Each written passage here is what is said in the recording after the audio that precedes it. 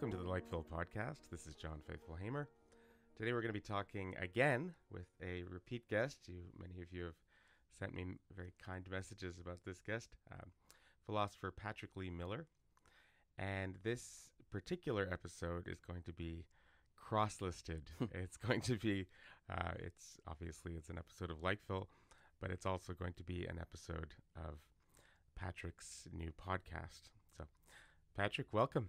Thank you very much for having me back. So why don't you tell our listeners, I mean, they've heard you before, but tell them a little bit about yourself and about what we're going to be talking about today. Well, I am a philosopher. I live in Pittsburgh, Pennsylvania, where I teach philosophy at Duquesne University. And I got a degree at McGill, which brings me back here. So far, it's been not every summer, but it's becoming a tradition to come back and see my college friends here in Montreal. And joining the Lakeville podcast is a special treat. Awesome. All right. So you had sort of an introductory remarks to sort of frame our discussion. So okay. Shoot. Yeah. So I host the Living Wisdom podcast, which is yet to be released. It'll be coming out this fall. And the idea of that podcast, at least in its first season, is that I'm focusing on the show Black Mirror and philosophy. And the idea is to use Black Mirror to illustrate philosophical ideas, but also to use philosophical ideas to deepen the experience of watching Black Mirror. And with each episode, I usually give 2 philosophical monologues beforehand, and then I have a dialogue with somebody about a particular episode. So in this case, we're going to be talking about Arkangel today, and the monologue that will be released before this comes out on my podcast is about Freud, Marcus Aurelius, and Jonathan Haidt and Greg Lukianoff's book, The Coddling of the American Mind, which I know you know very well. In fact, I think you've hosted Jonathan Haidt. Yeah, Jonathan has been a guest on about that book, actually. That's right. Yeah. So what I typically do in the dialogue portion of my podcast is I summarize the monologue that I've given. So if somebody had heard that a couple weeks ago, they'll be refreshed, or if somebody hasn't heard it at all, they'll at least just have some orientation to the philosophical ideas that are in the background of the way I approach this episode. Perfect. So let me just spend 5 to 10 minutes just summarizing the ideas that I focus on from those 3 authors. And the theme of those 3 authors that I pull out is on trauma and safety. So first, Freud.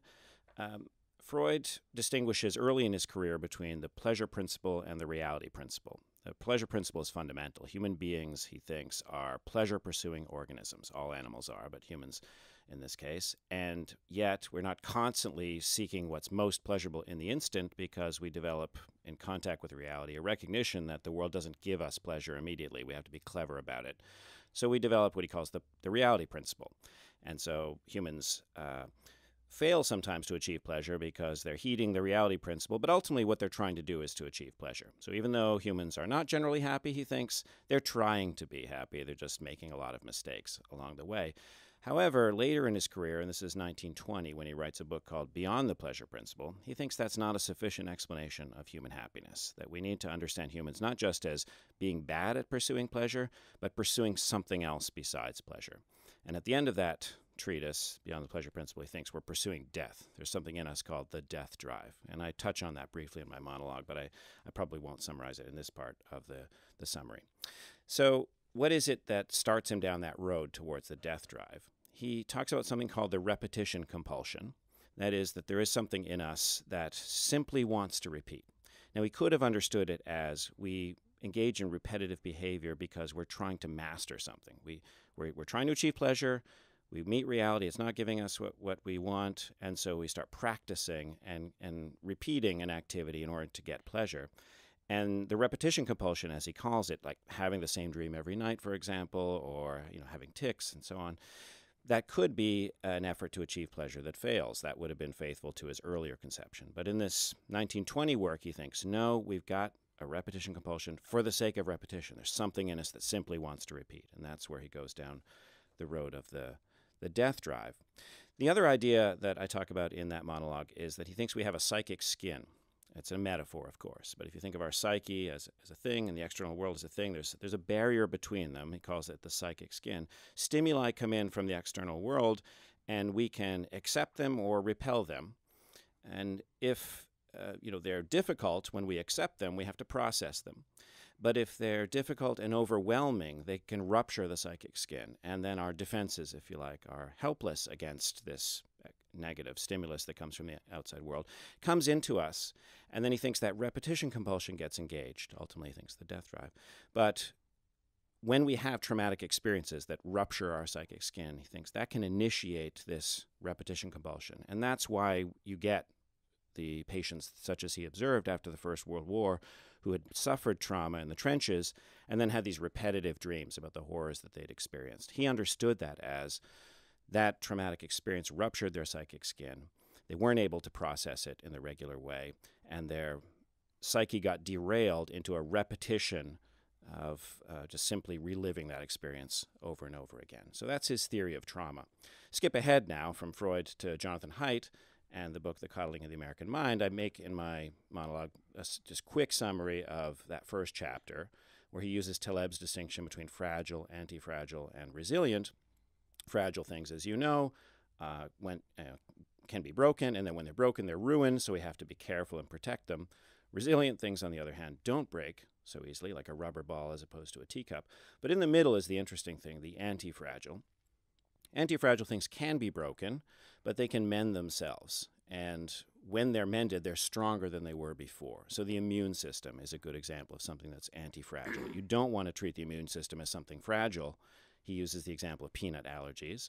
You don't want to keep children, at least in his understanding, isolated from peanuts, because then their immune system won't develop the right antibodies or whatever they need to handle those stimuli in later life.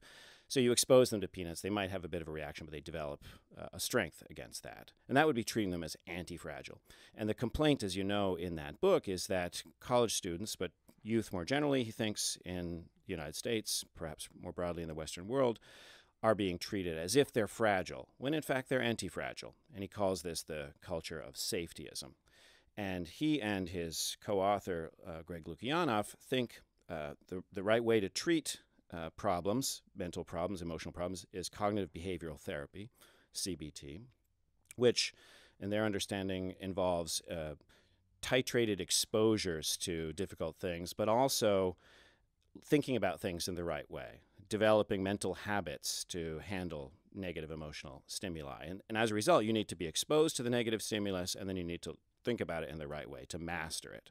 That idea goes back to the ancient Stoics, as you know, and in fact, Jonathan Haidt is quite explicit about that. He keeps, as I mentioned in my monologue, he keeps Marcus Aurelius on his bedside stand. I think I heard that first in your interview with him.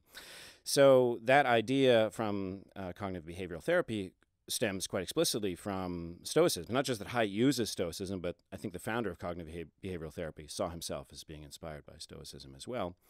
So in my monologue, I just talk about the basics of Stoicism, that the fundamental distinction is between the self and God, or at least that's the best way to get at, I think, that philosophy. And what is it that makes us who we are? It's our reason or our judgment, because that's the only thing over which we have total sufficient control. The emotions are simply judgments. So they think the emotions are part of us as well, because when you get angry, you're making a judgment that you've been insulted. That's ultimately the emotions are a judgment. Now, when the bad things happen to you in the world, you shouldn't feel that they're happening to you. If you thought something bad was happening to you in the world, such as your reputation was ruined, you shouldn't, if you're a good Stoic, think of that as happening to you, because that hasn't affected your judgment. That's affected your reputation, which is outside of you. The only threat to you is a corruption of your judgment. And since that's something over which you have total control, you need not worry about the world. Now, going through life and having your reputation ruined, having your friends die, having all kinds of misfortunes happen to you is, of course, very difficult. But if you exercise the right way of thinking about these things, which is where you can see the CBT coming, if you develop the right mental habits, you'll be able to handle it. So the Stoics should see obstacles as an invitation to growth. The flaw that I talk about at the end of my monologue, at least the flaw of the use of Stoicism in the present context by people like Haidt, is that for the Stoics, when apparently bad things happen to you in your life or happen in the world, you also have the confidence that it's God. God's supervising everything. In fact, God is everything. The Stoics think of God and the cosmos as the same thing. So part of their mental exercise, the spiritual exercise of being a Stoic, is seeing the world as divine, so that even when apparently bad things happen, they're in fact good. Yeah. That's, of course, missing from the 21st century use of Stoicism, or the 20th century use of Stoicism in cognitive behavioral therapy. The other problem that I mention is that Haidt wants to treat humans, in this case the youth of America, as anti-fragile. And of course, for many things, they're right. So I agree with them on most of the substantive cases that they discuss. When a feminist speaker comes to Brown and debates another feminist speaker about whether rape culture is a real thing in the United States, I don't think that there need to be safe rooms where people can go once they've heard those ideas and color with crayons and pet puppies and that kind of thing. I think that if that is a bad idea, of course that's debatable. If that's a bad idea, they need to be exposed to that, and they need to learn to think about it in the right way. So I think roughly CBT is a good way to think about what's going on there. But there are real dangers in the world that can destroy you. So there's a difference between seeing humans as always anti-fragile versus seeing humans as anti-fragile for some things and fragile for other things. And that, I think that kind of gets eclipsed in their discussion. I don't think they recognize that, at least for some people coming into college, some experiences will deal with them as if it will result for them as if they were fragile. And here I want to recall the Freud. If they've experienced trauma in their life, let's say sexual trauma, which is often the locus of this debate, then it could be that seeing images, for example, of rape, or even having certain kinds of discussions about rape, could initiate in them repetitive behaviors, images that are upsetting to them, destabilizing to them emotionally, because their psychic skin was ruptured earlier on. In other words, some people will go in and they'll hear those discussions, they'll see those images. Those are negative stimuli, of course. Let's say if it's a discussion or a viewing of a rape in a movie, they'll be able to process those negative stimuli. But if that's assuming that the person has, in Freud's terms, an intact psychic skin. But if the psychic skin has been ruptured, then those same stimuli that would leave somebody else able to have a rational discussion about that will leave somebody else unable to have a rational discussion. They'll be re-traumatized, we would say. So I think that distinction from Freud is useful and should be interjected into that debate that Haidt and is having with other thinkers. So much for a summary of my monologue. Now I, for the purpose of my podcast, will introduce my interlocutor for this discussion. That's John Faithfull-Hamer, who is a teacher of philosophy at John Abbott College here in Montreal. This is, I think, the only episode of my podcast where I won't be in my dining room. I'll be, in this case, I'm up here in Montreal. And John Faithfull-Hamer is the host of the Likeville podcast, a very successful podcast I encourage all of my listeners to listen to as well, and I know many of them have. And in fact, I think my producer, Perry Ganchuk, whom I'll take this opportunity to thank on air for the first time, he discovered me first through, I think, the Likeville podcast. He heard the Likeville podcast. Fantastic. He's a media specialist at the University of Pittsburgh, and he heard that interview. He wanted to start a career producing podcasts, and so he thought, hey, I'll call this guy up down at Duquesne in Pittsburgh, and he invited me. Amazing. He invited me to have my own podcast. Perfect. So thank you very much for coming on my podcast as well as having me on yours. Well, the first thing I would say is just in your monologue, in your introduction, the implications of Taleb's notion of anti-fragility are even more intense than perhaps somebody might get the impression of just reading The Coddling of the American Mind. Because what he says, as you said, there's the three different kinds of things. There's fragile things, robust things, and anti-fragile things. And a robust thing, as you said, it's very tough, like a boulder or something like that. It doesn't change very much at all. And it's kind of, it can maintain its present form or present shape quite well, but it doesn't evolve. It just kind of breaks down over time. But something that is anti-fragile, it's not just that it benefits from stress to a certain point. And Taleb is very clear about that anti-fragility is always that there's a positive kind of post-traumatic growth to a point. If the stress is too much, it'll flatten you. Right. It can do permanent damage, and you won't necessarily come back. So he never says in an unqualified way that whatever doesn't kill me makes me stronger. Good. No, lots of things can mess you up so much that you don't ever come back to full strength.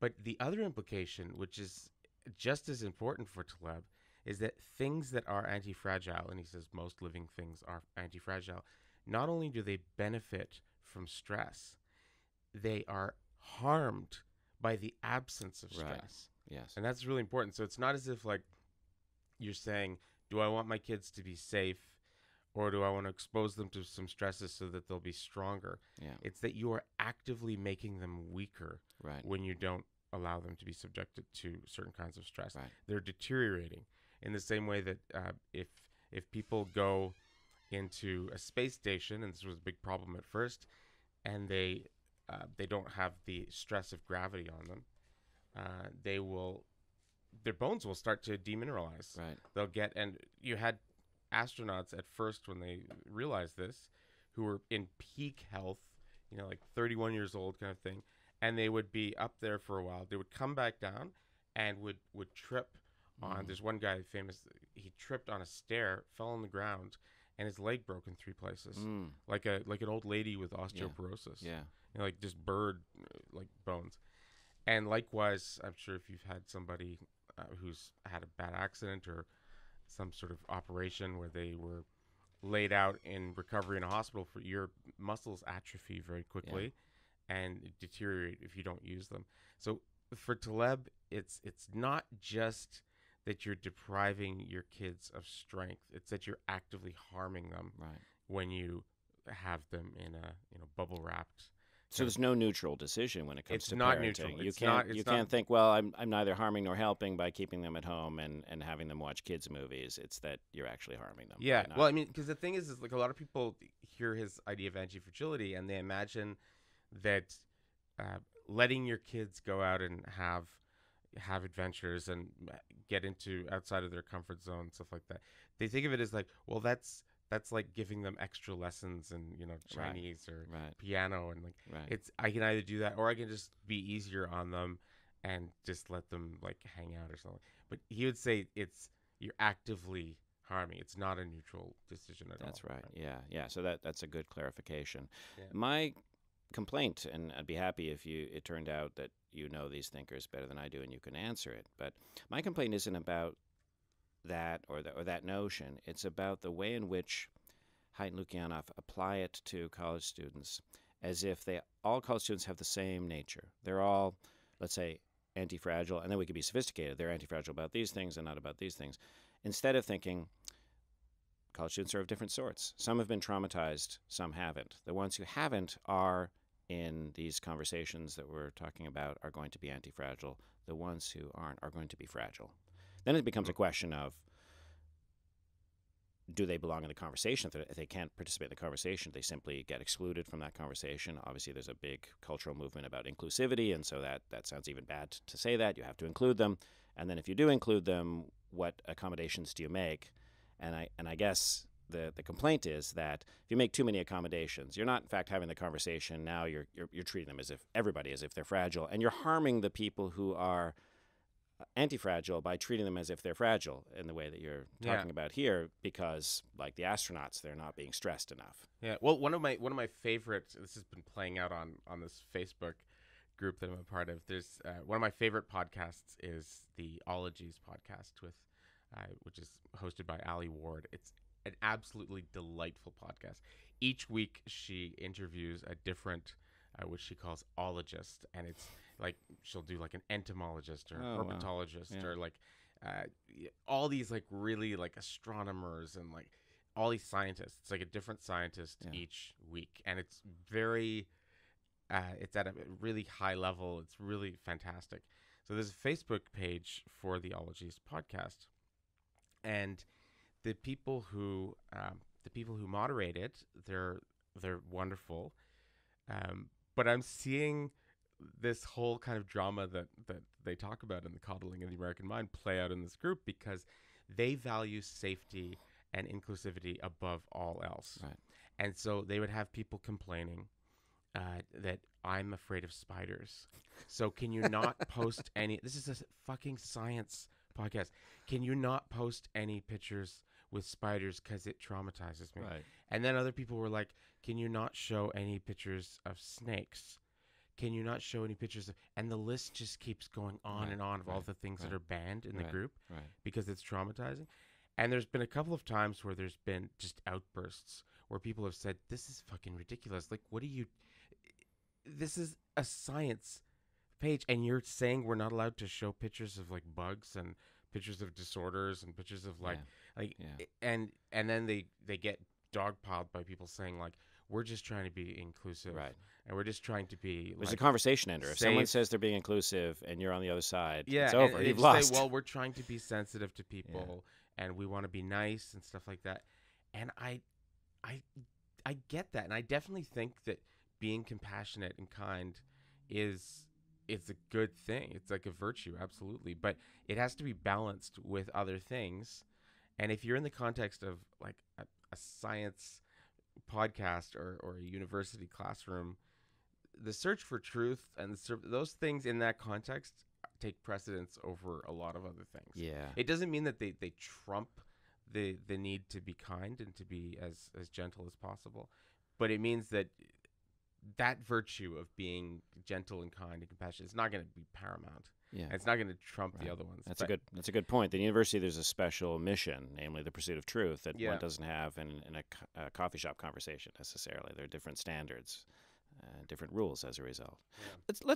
Let's look at the episode, see Yep. if we can illustrate this in a particular case. So one that comes to my mind is when the Arkangel implant, I think, has been first installed, or at least the mother, Marie is her name, Well, is why don't we thinking give about like it. just like a Yeah. brief synopsis Why don't of this you? show? I know that you teach it so often, so why don't Well, you give us you do too. No, but please. You. In the Arkangel episode, there's a single mother, and she has a little daughter, and her daughter gets lost in the park. It's sort of every parent's worst nightmare. Don't you feel it? Yeah. I feel it every time I I rewatch actually that felt episode. like I was gonna puke the first time, not the second time or any other, but the first time I watched it when the kid is lost. Yeah. I was. It's only happened to me Totally. twice, and just completely innocuous. Like I was in a gym, and they were sitting while I was working out, and then one of the attendants in the gym took them to the bathroom, and I came to check on them. They weren't there. It was only 5 minutes, and of course, it was a totally safe environment as a private gym. But yeah, exactly. You just feel like the entire world collapses down. You can't think about anything else. Yeah, it's such a terror, and it's such a weird mix of feelings because it's like terror and horror and all that stuff, but also you just think this is like the most important thing that I'm supposed to do in the whole world, And I failed. and I just like fucked this up. Like, Yeah, like this is true. like caring for your young. Like Right. you're supposed to like shepherd them to. And I've dropped the ball on the most important thing. Well, It's I horrible. I don't want to interrupt your summary. no, You can shoot. continue, but Yeah. think about when the child gets lost on that playground. Really, the mother's only taken her eyes off the child for, at most, 30 seconds, a minute, Yeah. 2 minutes perhaps. She's having a conversation with another mother, and that's how quickly something like that can happen. So, just to that feeling, maybe I'm just assuaging my own guilt, to that feeling that you failed to take care of your young, the alternative would be you have your eyes on them 24 hours a day. You never sleep. Yeah, It's it's an ridiculous. impossible standard. Yeah. It's absolutely ridiculous. Yeah. So the kid sort of gets lost, and the mother's absolutely panicked, and so when eventually the kid is found, and it's set a couple of decades in the future, and there's this technology called the Arkangel technology where they will implant a chip in your kid's head. Painlessly. And it's totally painless, and it will allow you to not only monitor your kid at all times, which some parents already do that with their kids' cell phones. They Right. put like GPS trackers, and Right. they can look at it. And so, I have students who tell me that their parents will, call them up and say like, are you in this? Oh, I'm sleeping at my girlfriend Susie's house. And I'm like, really? On the map, you're like, you're 10 kilometers away from that. Right. It suspiciously looks like your boyfriend's house, actually. But they can already parents have Right. that. But in this future technology, it also permits you to control what your child sees. So you can actually, in the way that you might put on like porn or violence like controls on their computer so that they can't go to certain sites that show certain kinds of graphic content, you can actually make it impossible for their eyes to see and to process any kind of violent that it'll be pixelated out. Yeah. It'll be blurred out. And it's automated so that the system monitors the child's cortisol levels to measure their stress. And so if they see a violent image, blood, it automatically pixelates. Once you put that setting on, it automatically pixelates that part of the visual field so they don't see the blood. Yeah.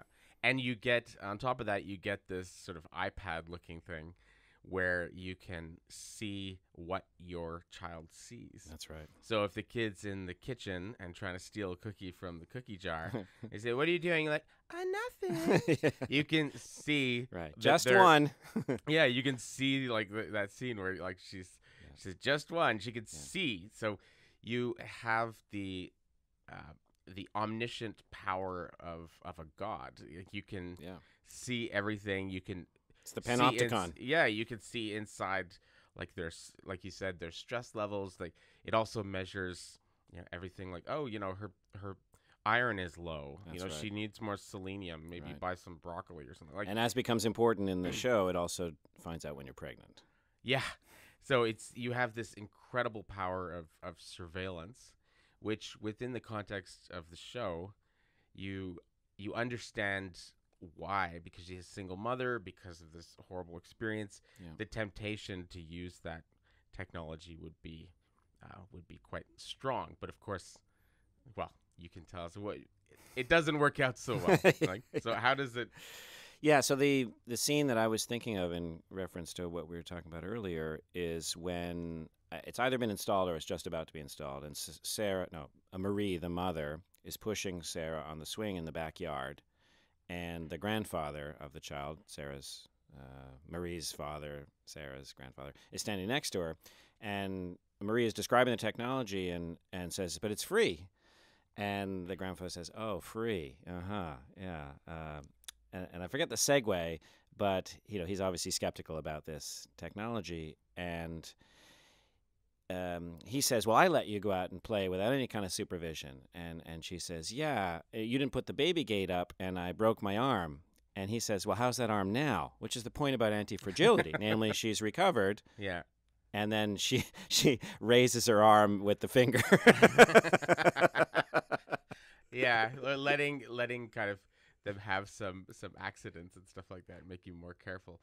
Yeah, there's all sorts of very, very insane scenes in that show, like where she can actually turn on the thing when she's a teenager and she sees her daughter like, having sex and Yeah. like doing cocaine. doing all these things. So it really sort of goes to a lot of the coddling and surveillance culture that we already have. I mean, like I was mentioning to you just before we got on that yesterday I found out this is a friend of ours who moved down from here down to Texas with their sons.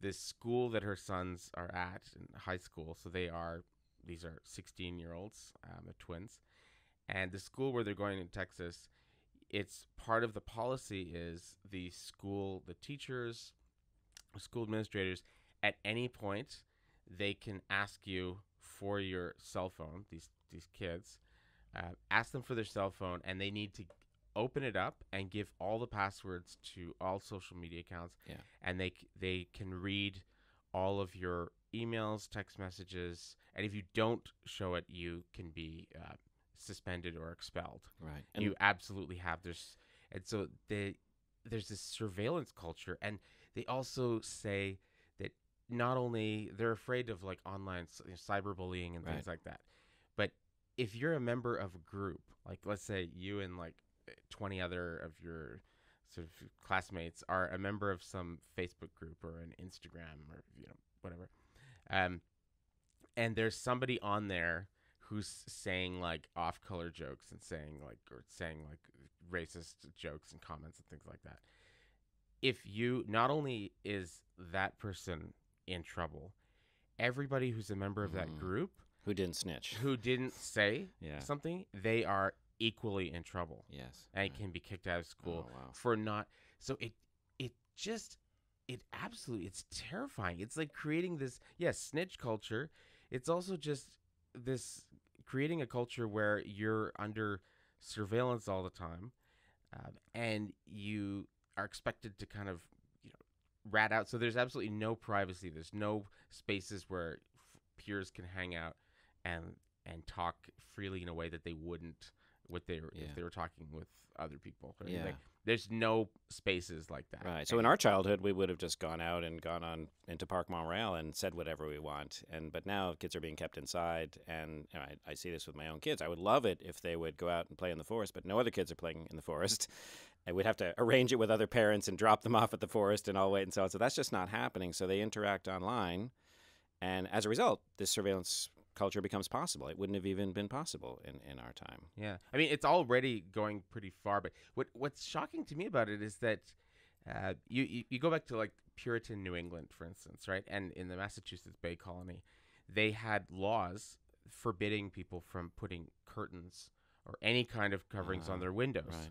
And it was because they said that you needed to permit holy watching. Mm-hmm. Right? So it was required that nobody have any covering over the windows, and you had to have a certain amount of windows on each house. Yeah.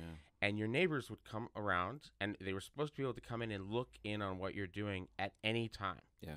Right? And that's even in your bedroom and everything. They need to be able to. Yeah. And the way that we maintain the godly society is by everybody feeling like they are being watched all the time. That's the panopticon right there. Yeah, and that's supposed to, and then, this is also, I've seen this same motif in, I've done a lot of stuff like cults, right? Yeah. Very, very common thing in cults is everybody is required to keep a diary, and the leader or the leaders of the cult will read that diary all the time, so that you are supposed to be kind of transparent to them and all your your deepest secrets and things like that. And of course, totalitarianism societies do that sort of thing as well, right? Yeah. So it raises all these crazy questions. I mean, one of the questions that I ask students in my love and friendship class is I say, should your partner have your passwords? Like, should they have it's very fascinating because it kind of gets to a lot of this stuff, right? So I have a colleague, a former colleague, I'll say, who has a common email account with his wife, and I'm not close to this colleague, so I don't know the reasoning, but I assume it's something like this, that if we have private email accounts, then we might have affairs through our private email. So the fact that we have a common email account is going to be one bulwark against that temptation. Yeah. My thought was, if you don't trust each other enough to have private email accounts, then there's got to be something wrong in the marriage. Yeah. Well, there's so many things I think wrong with that, but one of them that is often overlooked is that if you have a joint email account with your partner, you should notify absolutely everybody that you know, because when people are sending you a message, it's like when you call somebody and they put you on speakerphone in a room full of people, and you're like, I thought I was talking with you, and I'm speaking in a way that I think I'm talking to you, right? I wouldn't speak this way if I knew there were like 4 other people listening, right? And that I think really annoys a lot of people when you have a couple and we share everything. Well, great, you can do that, but like you should let everybody else know, because you're unilaterally making a decision for everybody else. Yeah. Right. You've thought a lot about this, as I recall. I've seen a lot of posts from you on your social media accounts about sharing private correspondence. Maybe this happened to you. Yeah, it's happened to a lot of people I know. It hasn't happened to me, yet. I mean, it's never happened to me, but it's happened to a lot of people I know, and it strikes me as a very, very dangerous thing. It's very corrosive. I mean, where I've seen it the most is in activist circles, where you'll have somebody who, one person in mind I'm thinking of who's really, really bad on this, she's a very kind of notorious Montreal activist, and she would have all these kind of ongoing correspondence with different people in that community. And then if she would turn on somebody, she would like go and like look over like 2 years of correspondence with this person off and on, and would screenshot things that could be taken out of context and could make the person look bad, and then just like publicize this everywhere. And say this person, she's terrible because she, and it was just very, very bad. I mean, like, because especially in activist circles, I mean, I would say in general, just in friendship in general, we have to be able to trust each other. Like, we have to be able to have faith in each other. And it seems like a lot of these technologies are an attempt to get around this basic problem of the human social condition, which is that you can never really see inside somebody's heart. You can never really know what somebody really feels about you. So you have to take people on their word. But a lot of people don't. They can't do that, right? They want, like, I want proof, certainty. Yeah. right? It's like God in the book of Job. He's like this insecure guy. He's like, well, maybe he just likes you for your your stuff. And so it's like I'll put you through all these tests to try and prove to me that you love me. Prove to me, but this surveillance kind of gets around all of that, right? Did you ever watch the movie? It's based on Howard Hughes. It's with Leonardo DiCaprio. I did see that The Aviator. I did, yes. Yeah, well, I don't remember it that well. I mean, I remember the obsessional episodes. In The Aviator, one of the things, which is completely true, this actually happened, is he was on and off again with Katharine Hepburn for quite a while, and he was incredibly rich and quite paranoid, and he had a small army of private investigators that had like bugged her phones, had bugged her house, followed her around, and would give him like reports. And here he had 15 women going at once. He had different like concubines all over the place, but he was obsessed with her not seeing anybody else. Well, it's good for the ganders, not necessarily good for the goose. Yeah, but he had her under constant surveillance because he didn't. And one time she finds out about this and she's furious and she confronts him, and he says, well, I don't listen to all the tapes of your phone calls. I just read the transcripts. Because I trust you. Yeah, because he thinks this is like, I'm pretty moderate, right? Yeah. Well, we have transcripts of everything now, because so much of our interactions happen by text or by, there's a record of almost everything now. Yeah. And I mean, I also, like, my students have told me this, that I think it's probably the same in the States, but here in Canada, if you have a cell phone plan, for the price of $10, you can call up the cell phone company and say, can I have a transcript of every single message that has gone in and out of this phone? And they'll mail it to you. It'll arrive like a day or two later for $10. And so these students have told me situations where their parents, and they've been like exchanging messages with their girlfriend or their boyfriend, and like really private messages, sexting and all this stuff. Yeah. And maybe kind of complaining about their parents or complaining about and they have like they can get a transcript of all of that. Yeah. Right. It is just insane. Right. Yeah. And a lot of jobs now also require that you give them access to all of your private. I've heard about it. I mean, I see this on Twitter. Emails. People saying, I'm going to shut down this account because for the next 2 months I'm applying for jobs. Yeah.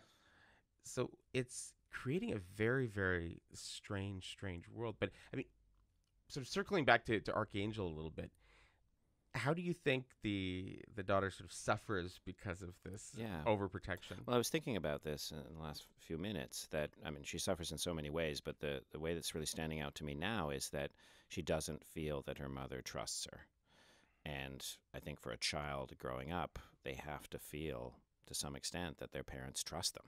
Something's missing. If they're being monitored all the time as if they were the devil, there's going to be, I think, a self-fulfilling prophecy there. Well, that's the way they're seeing me. I think children, to some extent, take on the identities. I say to some extent, take on the identities of what their parents project onto them. So by not trusting your children, you're projecting onto them this, you'll do anything when I'm not looking. Mm-hmm. And there's probably an amount of self-fulfillment to that, I suspect. Yeah.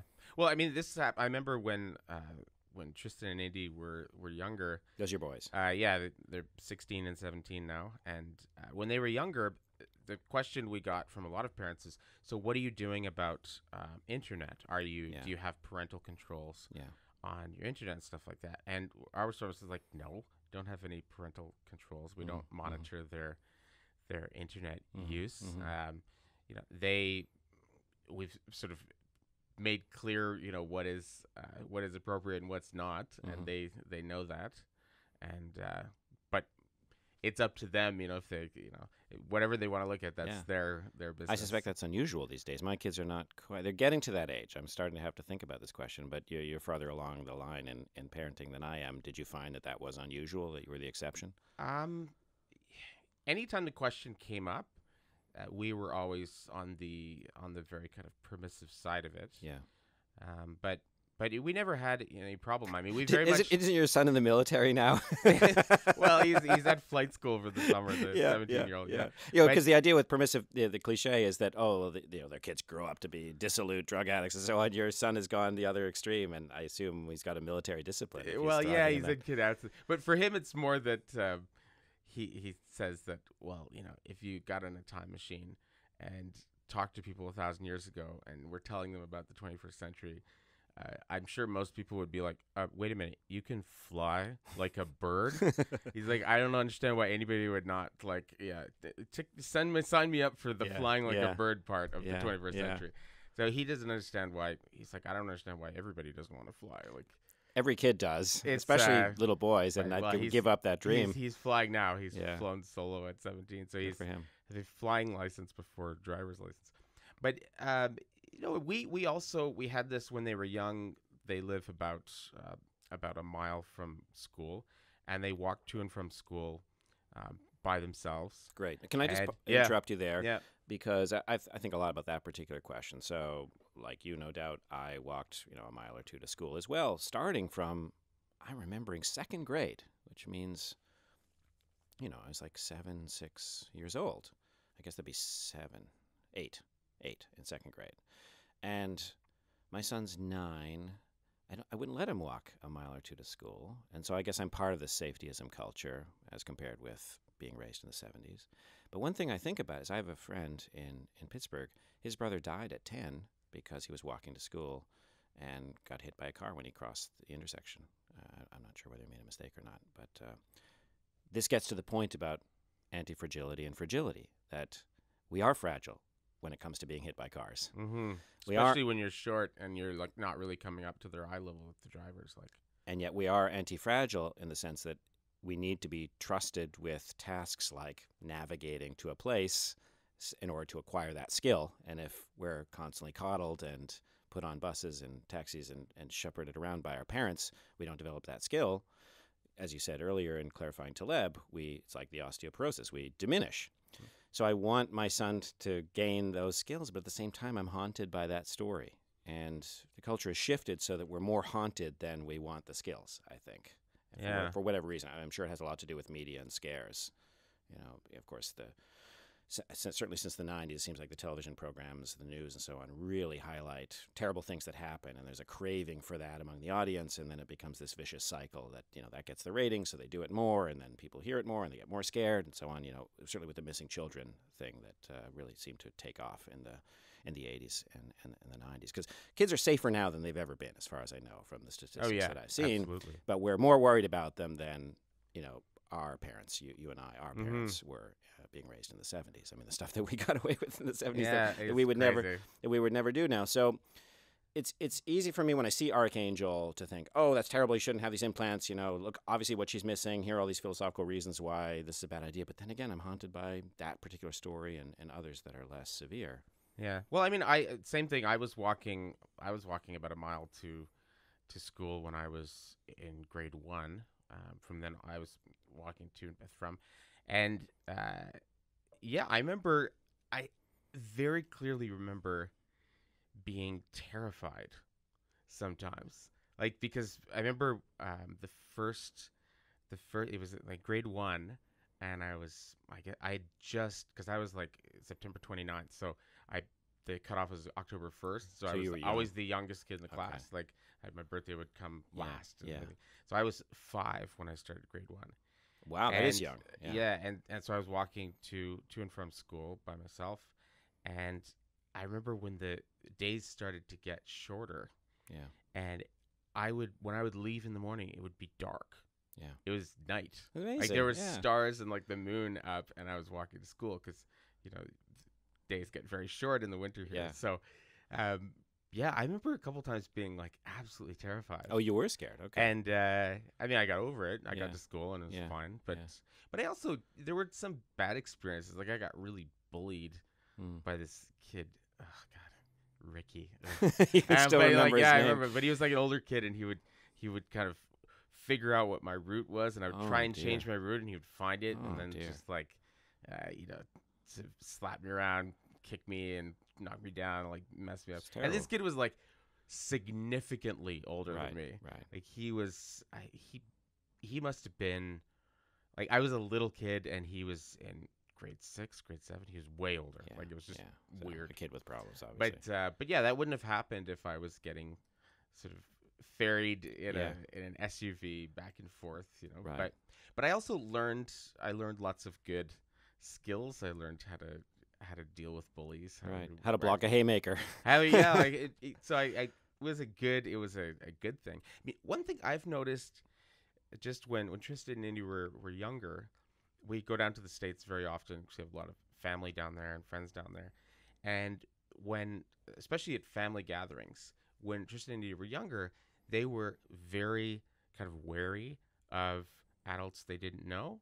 And they were sort of like wild animals or like cats. They sort of like, they would really kind of, so if they were expected to be really kind of affectionate with people that they basically don't know, they see them like once a year, once every couple of years, and they're expected to go and hug them and kiss them, and they just were like totally not okay with that, and they were not like very, very kind of affectionate, friendly, and so we would take some amount of flack from family members down there. They'd be like, "What's wrong with your kids? They're not like being polite," and I'm like, what do you mean they're not being rude? They're just not sort of meeting your emotional needs and kind of coming and kissing you. Did they attribute it to being Canadian? Because Americans do. No, we told them that look, they walk to school in a heavily urban area. They're walking over junkies and squeegee kids and like homeless people and drunks. They're walking around.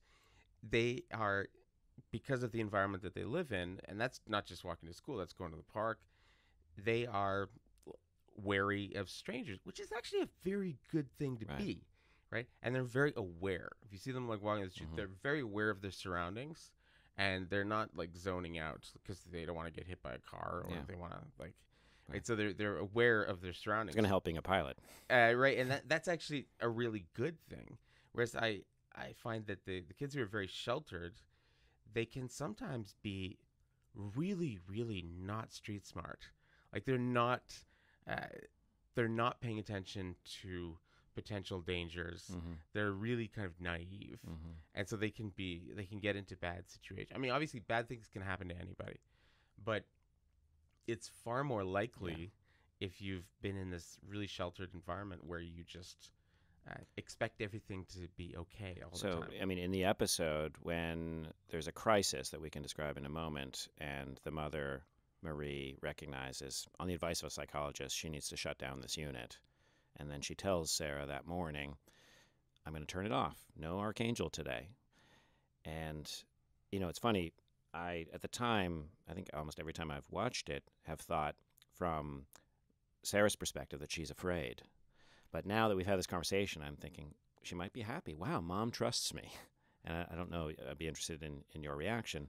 But just to finish this thought, she walks out the door and has to walk by that dog that is symbolic of minor threats, I think, because the dog is on a leash and behind a chain link fence. She gets scared because for the first time she's seeing the dog since she was a baby, because the dog has always been pixelated out by this unit because of the cortisol levels. She gets scared and backs up into the street, and a truck nearly hits her and yells, "Hey, kid, watch out." And this is an instance where if she'd walked by the dog every day and had learned to tolerate the fact that there's a barking dog, after all, he's behind a fence, there's nothing to fear, she wouldn't be so skittish, she wouldn't jump into the road. She's very naive. Yeah. And she could easily have been hit by a car if that guy hadn't swerved. So that it does become a self-fulfilling prophecy, too, that, well, you need the Arkangel unit because, look, this would have happened. And yet that wouldn't have happened if she hadn't had the Arkangel unit in the first place, because she would have just kept walking straight. Yeah, it's kind of terrible because, I mean, as you say, you do need to let your kids be exposed to dangers and threats, but the the downside of that is that something bad can It's a happen. real, yeah. Right? It's just a constant judgment call. I think I just find as a parent, and this episode really highlights that, is a constant judgment call of how much danger to subject them to. And again, the Taleb point: if you go with zero tolerance, you're actually harming your kid. If you're completely permissive, well, I suspect that's too dangerous, although I hear about cultures where kids are handling knives at 3 and they're just fine, although some apparently lose fingers, but overall it's better for everybody. But yeah, you got to find somewhere in between, and there's no rule, and you have to constantly judge. Yeah, is this what I'm going to allow? You're absolutely right, because I think about it, even just with like my 2 kids, it was different for both of them. And so our attitude was like, we're not going to have a one-size-fits-all approach. If one of them takes longer to try things and is more wary, we're gonna go with that. We're not gonna say, well, your brother was able to stay at a sleepover at this age, why can't you? Why are you? Well, then of course they say it's not fair because this one went. I'm constantly dealing with this. My son, he wants everything to be fair. He's 9 and my daughter is 6, and I tried to explain to him, but she's 2.5 years younger than you, so everything the same is not, in fact, fair. It gets to questions of justice, actually. Yeah, what is it? What is equality, actually? It's not straightforward. But I think part of it is, because I've seen the opposite thing, and is where people want to like toughen up their kids, and they're like, yes, free range kids, and we're going to be tough. And they go in the other direction where they're almost like doing like the Ferber method, like let them cry it out and let them like I'll throw you in the deep end. And I'll do that stuff. And I think that's like equally like misguided. No, I know someone who's raised by the Ferber method. Oh, this was in the 70s, so I don't know that it had that name at the time, but this was a kid who at the time cried when put alone in a room for bedtime, just cried and screamed, and has distinct memories of the parents leaving and learning later that what the parents did was just turn up the TV and ignore it. And this person, who's now in the 40s, remembers being traumatized by that and still feels abandonment anxiety, and that becomes the screen memory for abandonment anxiety. So this person wasn't toughened up by that experience. The person was traumatized. Well, I mean, the message you get from that is that the people that I most depend upon are unreliable. Right. Like, they're not going to be there. And so our strategy, which it paradoxically, some parents we knew thought that this was sort of coddling. I just thought it was reasonable mammalian behavior. But when they were young, they were allowed to, like, if they were scared in the middle of the night, they could come and like crawl into bed with us when they were little, and that was like totally okay. Anytime you want. You start off in your room, but if you're having a rough night, you can like that's okay. You have a home base if need be. And then when they first went for sleepovers and stuff like that, I remember there's one of my sons said was kind of really scared about it, and he said, like, if I get scared, can I call you and will you come and get me? Right? And I said, yeah, absolutely. And one of the other parents, the other dad, he's like, you shouldn't do that. You're just giving them an out. And an out as if this is a trial. They're going over there to have fun. Yeah, he said they shouldn't need it. He said if you give them an opportunity, if you give them an out like that, they're basically just going to exploit it. You have to like let them kind of tough it out. And I said, well, that's you do you. I think it's far more likely that he's not gonna take advantage of the out. But having the security that, my mom and dad will come and help me if I need it. Just knowing that the safety net is there will actually make him more daring. Sounds to me like you made the right call there, and be more daring because of that. Yeah, right. Well, that's interesting that if the whole point is to make kids more daring, sometimes being more coddling makes them more daring. Yeah, it gives them the feeling that there's a safety net, so I can explore more. Yeah, well, this is what Andrew Yang was saying when he was on Joe Rogan. He said people say that like having a universal basic income is going to lead to like stagnation and laziness in society. It's going to be really, really bad. He goes, that's simply not true. He said many studies of entrepreneurs have shown that one of the biggest reasons why entrepreneurs tend to come from wealthier backgrounds, or a lot of them come from places like Finland, Sweden, stuff like that. They can take risks. You would think that it's because they've got all this money behind the project and things like that. Actually, no. It's usually because they've got they've got that safety net that Yeah. they know that if things go terribly, it's not going to be the end of the world. They have a safety net. So having that safety net actually makes people more likely to take risks Yeah. and start a new business Yeah. or try out this idea Yeah. because so he said this will increase entrepreneurship. Yeah. It won't decrease it. So right? does this call into question, do you think, this trichotomy between fragile, anti-fragile, and robust or resilient? Because it sounds like, I mean, the height story is, and perhaps the Taleb as well, is that if you coddle them, you're treating them as if they're fragile, and so they won't grow. Whereas here it's, let's not call it coddling, let's be more general, and maybe we just call it coddling for the moment to use the same vocabulary. If you coddle them, if you say to my kid, you've got an out when you go to the sleepover, instead of freezing them in a developmental stage, it allows them to take risks, whether they're entrepreneurs or their children going to sleepovers. Does that? I mean, I'm thinking on the fly here. You're very familiar because I've heard you talk about it elsewhere. Attachment theory, right? Yes. And attachment theory. Yes. When they looked at these kids, these war orphans and things like that, and Yes. then the monkeys, they find that there's kind of three different like attachment styles, right? So the kids that are left to cry in their room Yeah. and are they have one of two responses. They either grow up to be incredibly clingy people who, as soon as somebody they have any intimacy with somebody, they just overwhelm the person by just like Yes. really crazy, yeah. right? Like they have because I gotta hold on to your leg because Yeah. you're gonna leave if I Yeah. don't, and Yeah. I need to. The kind of people in a relationship, they text you like 30 times a day, and like they're very very needy and clingy, and that's that's one response to that. Yes. And then the second one is that the kid on some deep emotional level Yes. realizes that I can't count on people. Right. All I can count on is myself, and so I need to really kind of have a kind of autarkia. Like I have to have a kind of independence. I can't rely on anybody, and so whenever they feel themselves starting to need somebody and rely on them, they respond by putting up walls to try and distance themselves from the person because I know you're going to let me down, and so I have to, right? Yeah. And then so those are the two kind of unhealthy attachment Insecure styles. attachments. Yeah. They call And it. then the healthy attachment style is where the people that mattered most, Were there you for me. knew they Yeah. had your back, like Right. no matter what, Right. And they were going to be there for you no matter what, and that actually paradoxically makes you more likely to be adventurous and Yes. to be willing to explore because you know if at any time something goes wrong, Yeah. they're going to be Yeah. there to help you. You mentioned the word autarkia. I don't want to lose that. I want to come back to that. Yeah. So don't let me forget that. But let me just go back to my question. If you don't have an answer, fine, because I don't have one yet either. But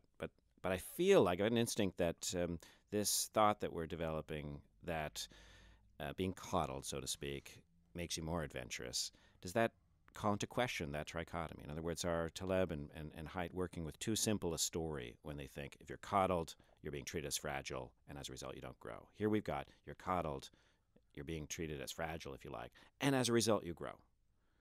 Well, I guess it has to do with how much freedom and how much danger you're allowed to do. Like I think about I don't know if you've ever come upon like a bear and a bear cub in the woods. No. Have you? Yeah. Oh, good for you. And it's really interesting because the mother bear, like she's just doing her thing. She's foraging. She's like going around, and she'll let her cub or cubs go pretty far. Yes. And they will go and kind of explore, and the cubs can sometimes be as much as like a half a kilometer away, kind of exploring and doing stuff like that. But if they have any kind of distress, if they like hurt themselves, or if they fall down like a little cliff, or if they see a human and they yell out a shout, mom comes like barreling, and you better get away if you're between her and her cub. And so the cubs explore, and they're allowed to sort of, but it's always like within. So it's not as if she's like micromanaging them and watching them, putting like elbow pads and knee pads and like like bubble wrapping them and say, oh, don't touch that. Oh my god, you might get. Like she lets them kind of explore openly and do things. Yes. Right? But there's always the idea that you do have. Right? Yes. So I don't know. I guess you could say that's like slightly coddling, but coddling, I imagine more these parents who just like hover Yes. around their kids, and it's definitely, in terms of in heterosexual relationships, it seems to me like it's often gendered. Like it's not always gendered, but in this way. But it usually seems like it's the mom that is more kind of like, oh, don't, oh my god, oh. Like it's just really, really kind of not wanting, and Yes. and usually the dad is the one who's kind of saying, oh come on, let her do that, let her try that, and let her a little bit more. I have been in many situations where the dad, when he's got a private moment, rolls his eyes about that kind of behavior. It's sort of he sees his job as managing his wife's overwhelming attention to the child. Overall, yeah, and I agree with you. but I think generally speaking, what I've seen in dual parent homes, and I've actually seen this with gay couples as well that have kids, with lesbian couples that have kids. It's amazing to me that even in that situation, one person seems to naturally take up the role of being the one who's kind of, it's almost like this innate human desire for balance, right? And to find balance in partnerships and I think that happens generally in couples, that Yeah. people take on roles and then So they actually go to extremes. One of the moms will Yeah. be the one who's like saying, "Oh, come on, let her go to the park by herself." It's not Yes. gonna-" And the other one will be the more coddling one. Right. And then the two of them together Mhm. will find a kind of a balance, right? And in heterosexual couples, in my experience, 90% of the time, let's say, it's the father who's pushing for them to have more adventure, and the mom is coddling more. Yeah. And together they find like a nice kind of happy medium, ideally. So I think one of the things that about Arkangel that's really important as a show is that it's a single mother, right? Yes. You mentioned And that. so I it's agree. a single mother, so you don't have I mean, she has her dad around, sort of, but he's just a grandfather, so he doesn't really have any big say. He can roll his eyes and say that's silly, but That's he right. doesn't have the kind He's of not making the decisions. power to like Yeah. say like, no, it's my kid too, and I'm not cool with You're right. how far you're going on this. So what you have is to some extent a situation where it's almost like an argument for dual parenting, that episode, to some extent, that when you have only one side of the parental spectrum, Yes. and that is indulged completely, Yes. right? It creates something that is That's a good maybe point. not like ideal, right? Yeah. In the same way that if you have, like a single father, like I remember a couple people that I mean, it was rare, but a couple people that I knew growing up who had like just their dad. The dad was just kind of absent and not really paying attention most of the time, and they were just getting into all sorts of trouble and getting in, and and trying to get dad's attention too by causing trouble, right? Yeah. So it's that's not ideal either, Yeah. right? I had so many thoughts in the last few minutes. One is this book by Alison Gopnik. It's probably 10 years old by now. I think it is exactly 10 years old, called The Philosophical Baby. And she's got all kinds of experimental evidence for this, but I think she puts it in an evolutionary context as well, that adults and children have fundamentally different approaches to the world in this sense. The adults have to attend to reality, and for obvious reasons, and protect the children. And that frees up the children to explore, because their brains are growing so rapidly. The more they explore, the more their brains are going to grow. I mean, not the brain itself, but they're going to make more connections. They're going to learn faster. And you need those too, because if you don't have the parent to do the protection, then the child can't be liberated to explore as much. I'm not sure where I'm going. I mean, I guess I was having that thought when you were talking about the couples, namely, you've got to have, whether it's one parent or two, you've got to have that structure in place so that the kids feel safe. I guess I'm coming back to that point we were making about attachment theory, that the kids feel safe to do the exploration. If they don't feel safe, then they can't do the exploration. They have to kind of take on parenthood or adulthood too early. And as a result, their growth gets stunted. And I've seen this. You get people who grow up, and they grow up prematurely in a way. They take on adult roles when they're young. I remember seeing this in when I went to university, that some people just seem very mature. And yet I found, to scratch the surface, it's a kind of superficial maturity that they've acquired because they didn't have a secure attachment. You get under it and you realize, well, they didn't actually do a lot of the exploration. They don't feel comfortable exploring with ideas, for example. They need things to be a certain way as a result. Yeah, I think it's in her book or another. It was like it was talking about different parenting styles and like sort of the stereotypical like working class parenting style, middle class parenting style, and different things like that. And I can't remember. It's Malcolm Gladwell talks about it in one of his books, and he says that when he interviewed kids that had grown up in kind of working class where they were kind of left on their own a great deal, at the age of like let's say kind of 10 years old, 12 years old, 13 years old, they seem much more mature than the kind of like bourgeois kids. Bourgeois kids seem really kind of immature and like, oh, dad, like everything. And then, but when you go forward to when they're kind of 18, 19, 20, it's completely the opposite.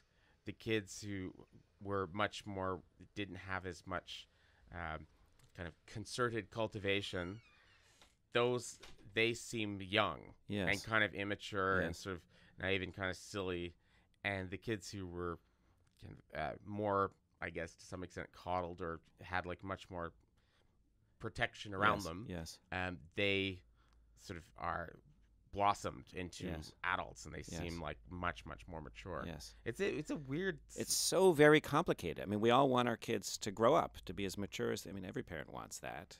And you've got to make, as we talked earlier, you've got to make these fine-grained, infinite decisions all the time about so many different things, but along these different axes we've been talking about: protection, freedom, supervision, ignoring them, and so on, with the idea that I'm putting them in the environment where they can do the exploration. And yet, it's obviously easy to go wrong, and things go wrong dramatically in this episode. Yeah, no, but it also, I see a lot of parallels to teaching because because if you have an idea of, you have like an ideology of some kind, right? You have an ideology of how you should parent, right? Well, and then that ideology maybe is informed or not informed by your personality, by like what you're like, right? Well, then if you get a kid that is sort of going to be, that work well for that kid, then that might be great. But if it's incompatible, if your kid needs a different kind of parenting and a different kind of situation, right, then that's going to be a disaster, right? Right. And the same thing happens with teaching. You know, when I talk to like people who have just been hired and they're learning all this, the ropes, and they'll tell me this big ideology that they have about how they teaching philosophy. They believe in the democratic classroom, or they believe in like, you know, things like this. And what I tell them is like, you're going to have to be open to what the students actually are, right? So if they don't fit, or if this doesn't fit your teaching, if there's like, if it's discordant, you're going to ring hollow, inauthentic. It's not going to work. Right. So if you are, let's say, if you are by nature kind of more of an authoritarian kind of bossy pants, and you're trying, I've seen this a number of times. People who are like very progressive out of like graduate school, and they're like, I believe in the democratic classroom and all this stuff. But you talk to them for 10 minutes and you realize you have a very authoritarian nature. You're kind of a bossy pants.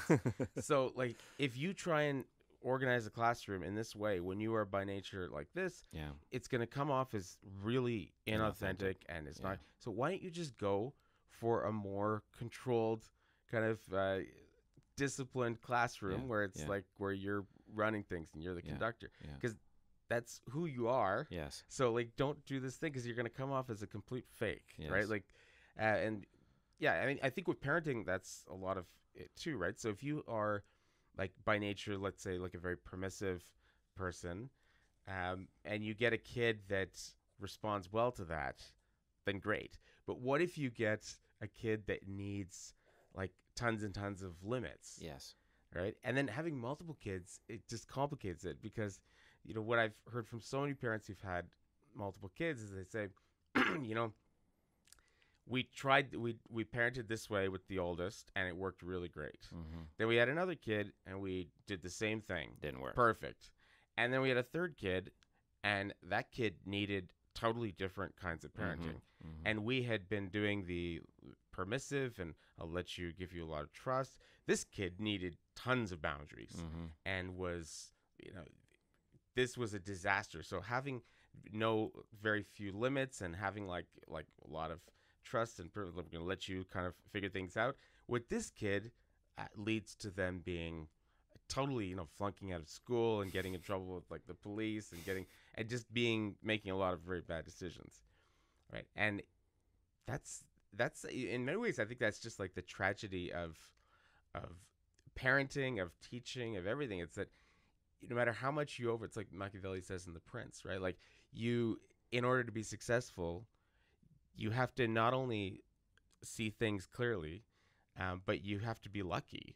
Like the strategies that come naturally to you, if you're naturally cautious, naturally bold, if you happen to be in a situation where this is what Fortuna has given you, and your nature accords with the situation, then you'll be successful, right? But in our day and age, it's like with parenting or teaching, it's like you end up in these situations where you don't have perfect knowledge of what is required.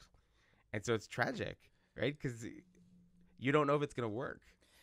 So many things to say, John. So, I mean, first of all, I'll just quickly say that I'm so glad that I had my second kid for many, many reasons. But one of them is that if I'd only had my first kid, and all kids have problems, so I'll speak about my first kid's problems, not because they're extraordinary, but this is a fact of life, I would have blamed myself. Just my nature. And then when I had my second kid and we raised her the same way, as far as I could tell, those problems weren't there. Not to say she didn't have other problems, but I really saw in a visceral way they have their natures. And I think as parents, we're there to kind of guide them, keep them from broken bones. And part of this discussion is, and you can't even do that. And if you try too hard to do that, you're actually going to harm them. So I'll take that back. That's something I've been saying for years, keep them from broken bones. But I guess I've been betraying the Arkangel insight. You're there, I think, to do not very much, to give them that protective environment in which they can do the exploration and recognize that they're going to be exploring in their own ways. The uniqueness of the children, that's something I learned the hard way, let's say, from having a second kid. Now, when I apply it to teaching, my thought was, yes, I've known that all along with teaching because we get 100 students every semester or whatever. And the more you get to know, the more you realize some just gravitate to your style and they just eat it up. They're like, been waiting for this all their life. Others can't stand you and you could be locked in a room with them for 1,000 years and they would never learn anything from you. You're just incompatible types of people. And you talk about Fortuna, and I think that's got to happen in some parenting situations. People who have kids that simply don't match with them, and that's got to be difficult. Yeah, I mean, I think that would be horrible. Yeah. I mean, I remember there's a bunch of, it was like a men's group that I was a part of years ago. That's a crazy story. Were you out beating drums in the forest? No, but it was the same. It was that inspired kind of thing. It was ridiculous. Anyway, but a couple interesting things that happened at that group was there was these fathers there, like a lot of fathers, and they would talk about, say stuff that they would never ever say, in front of their partners, in front of kids, stuff like that. And a number of the guys said that they had adopted kids along with having their own kids, and quite a few of them said, I love this kid so much, but I wouldn't recommend adopting. Yeah. And they said they would have the same sort of thing. They said, well, when you have your kid that's biologically yours, and whatever weird things that come up, you're usually like, oh yeah, he's like my uncle, my uncle, Bobby, or that's that. Oh yeah, that's very like Aunt Sally, and we know that kind of this kind of anxiety runs in the family, or we know that these. So you also say, as I know I said to my own kids, oh, there's my dark side. Yeah, I see it manifested. And I can see it better now that it's in another person. And I look back at myself and realize, oh, that's in me too. I didn't see it quite so clearly. Oh, absolutely. So you can see, if not yourself in the kids, you can see you have this huge data set, which is like your family and your partner's family and stuff like that. And you can, when things arise, you can say, oh, yes, I know about that. Whereas they said, like, with an adopted kid, you're flying blind. You're flying blind. Like, you really, like, stuff can come up, and you just have no idea how to deal with it. It's you haven't been prepared for that, and and you can get in situations where it makes the awesome and difficult job of being a parent like that much harder when you don't have that kind of basic empathy and kind of understanding of, like, even if my kids, like, even at their worst, there's there's your nothing worst. they've done. Yeah. I'm like, oh yeah, that's totally like, yeah, I can be a completely self-centered, like, yeah, I can be like, I can shut people out in a way that's like not healthy at all. And I'll see you do things, and I'm like, yeah, I recognize that. So you can do that. Whereas with kids that are, and I know people that have adopted, and they're very, very happy, and it's wonderful, and obviously, but this is a consideration that's not spoken about. It's not spoken about. It's not like, it's not popular to admit that, right? But very often that's in there, right? Yeah. Oh, so some of the other things that I just noted from earlier is you talked about people come into the classroom with an approach. We call that in the field, those of you who are listening who are not in the field of philosophy, or I would think even professors these days. These days, when you're hired, you have to have an explicit, written out teaching philosophy. And that's considered as part of the application. I was just under the wire. I didn't have to write one of these things, or if I did, they weren't taken very seriously at that time. I despise these things. Every time I read them, I just think this is horrible because it's a one-size-fit-all approach to the classroom. Yeah. And you come in and you've got a group of students who don't behave that way. You're going to have to adapt. And the whole, there's so many problems with teaching philosophies. One of this is the problem of hypocrisy that you mentioned, that you're going to have inauthentic mismatches between the personality. And there's certain kinds of teaching philosophies that you're not supposed to have. So like that authoritarian professor that you mentioned might have been a very good authoritarian professor. There are good authoritarian professors Fantastic, out there. Yeah. But you better not write an authoritarian teaching philosophy. You're not going to get hired in this field, even if in fact that's the best way for you to teach. But then there's also the problem of the one-size-fits-all approach, namely probably better. I mean, imagine going into a relationship saying, well, here's my relationship philosophy. No second date for that person. Yeah. No, I think actually a lot of people do go into relationships. That's a problem. With that kind of like that rigid idea of what's going to happen. Yeah. I mean, it's always, I always like for these kinds of questions, I always end up going back to Machiavelli because I think he lays it out so nicely to say that, we do our best. We try and like evaluate what the situation requires. But if you're successful, it doesn't necessarily mean that that's like the best strategy, because you might have been successful because you just got lucky and it was a dumb idea. Or you might have been successful because this particular situation required your strategy. So it was a nice fit. But the problem is like with the whole kind of, people then go on after they're successful and write a book and say, here's this how is to do how, it. here are my perfect children. And you should all do like, there's probably the most egregious example of this I've ever seen is Adele Davis, who was a best-selling author in the 1950s, 60s, and early 70s. She wrote like parenting manuals. She wrote health books, and she sold millions and millions and millions of copies. It translated all over many different languages. But one of her books was called "Let's Have Healthy Children." And if you find it in a used bookstore sometime, like check it out. She has pictures from different sides of her kids, like showing their profile, showing like how beautiful and perfect they are. And I've created these like perfect kids because of my amazing parenting. And she says exactly what you should feed them and how you should do all this stuff. And I can, you can imagine Machiavelli laughing at this. like you've been successful, great, but how can you be so sure that this is the way that's going to apply to everyone? Right? Yeah, you just had a good fit between you and the child. Yeah, it's tough. Yeah. So maybe we should come back to the episode. We've been away from the episode for so long. Although I'm breaking my rule. You mentioned autarkeia, and I said I wanted to just mention that term for those who are listening and aren't familiar. That's a Greek term meaning self-sufficiency. And I didn't know if you had this in mind when you mentioned it's considered a virtue in many ancient Greek authors, or if not a virtue, a desirable quality. And in fact, for Aristotle, it becomes a test of the best life. It has to be autarkes, self-sufficient. And now it's been so long since you mentioned it, I forget the context. But, I'm wondering if that concept plays any role in your thinking about this episode. Oh, yeah. Absolutely. That part of what you want to and you can't really instill this. They have to learn it through trial and error, is this sense of self-sufficiency that I don't know what the future is going to bring, but I know I'm going to be able to handle it. Right? I don't know what's going to come next, but I'm pretty sure I'll be able to handle it. that is something that can only be learned through Trial and error. and through experience. You can't the whole self-esteem movement that somehow, like I basically was right at the beginning of the self-esteem when I was a kid. And so, my mom to some extent kind of got into that, like, you're the best. You're amazing. You can do anything. Like she got into that a little bit, because that's what Mr. Rogers was saying and Sesame Street and all that stuff.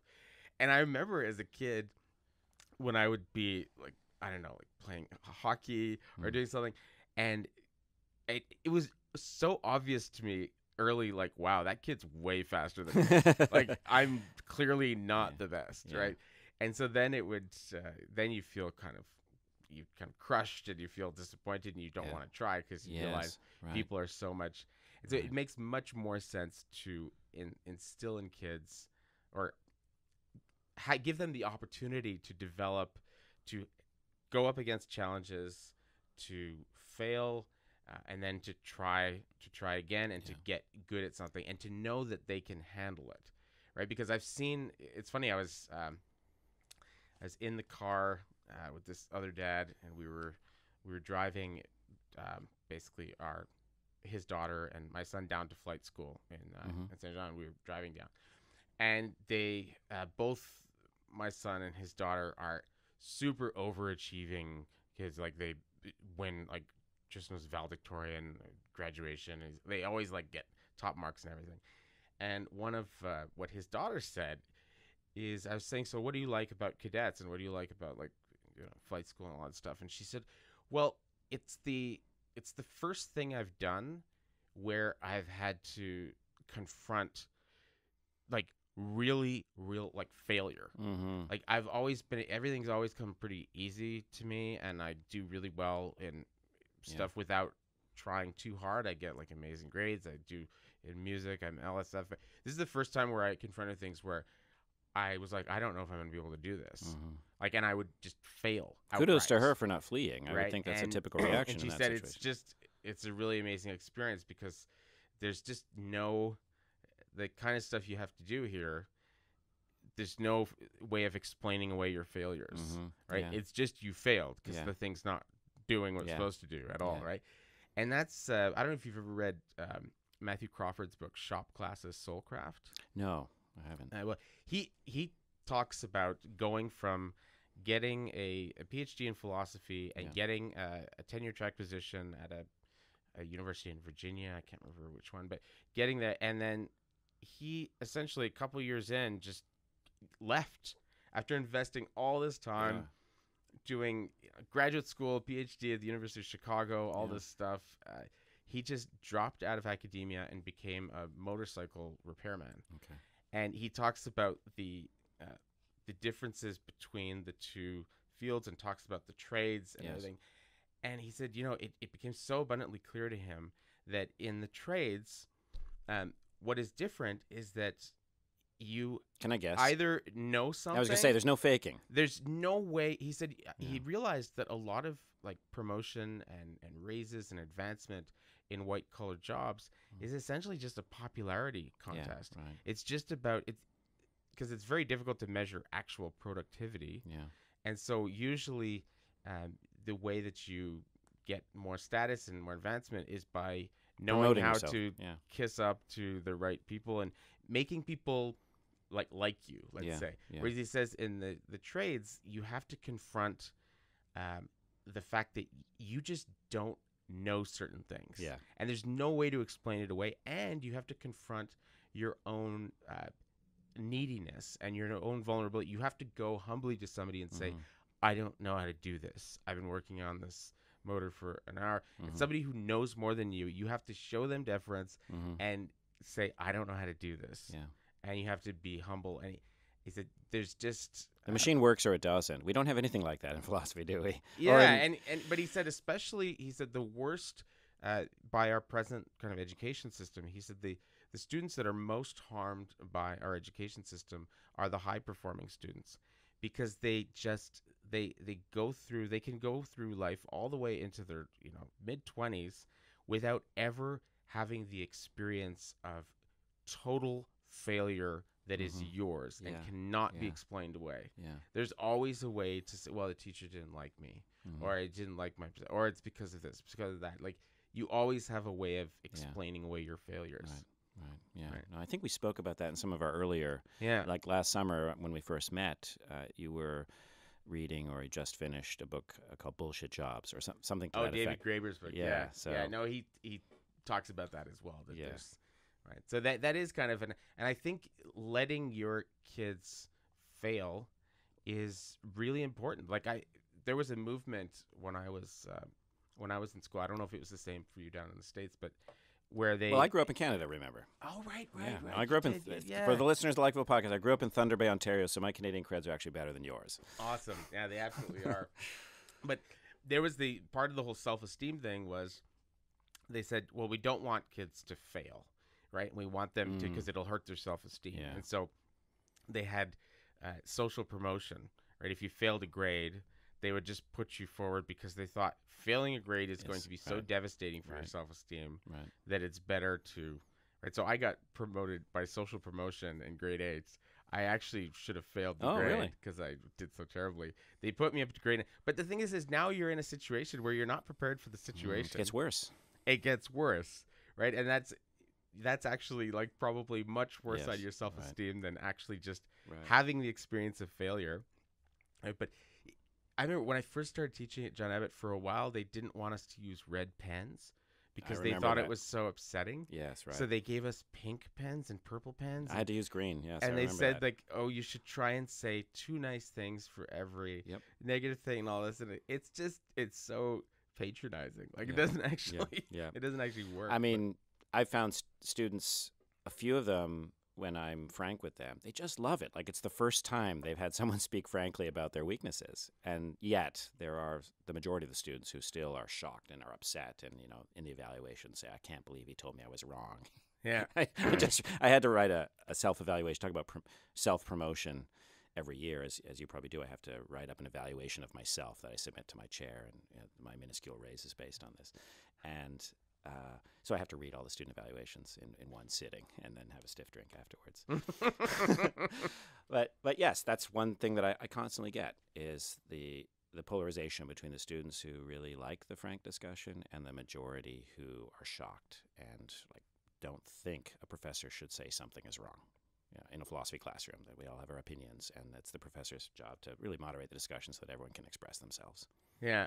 No, I've had very, very similar responses. Like, but I sort of set that from the beginning as that's kind of a ground of the discussion, like in the first couple classes. So if they find that off-putting, they'll drop the class. Yeah, I give them time. I don't like. Mine's a required class. Yeah, I don't start off as kind of Mr. Nice Guy and then turn into like I start off as like coming off as kind of gruff and I'm gonna be really difficult and then soften up afterwards in the other direction because if you do the other way they feel betrayed. Yeah, that's like, right. I thought you were gonna be the fun uncle. Yeah, right. Give you booze underage. I thought you were gonna be that guy. Right. And then they're like, well, now you're being like this. Yeah. Let me use this as a segue back to the episode, because in teaching, and I'm sure you're familiar with this, I think any professor is, you do notice yourself starting to adapt in order to get fewer comments like that.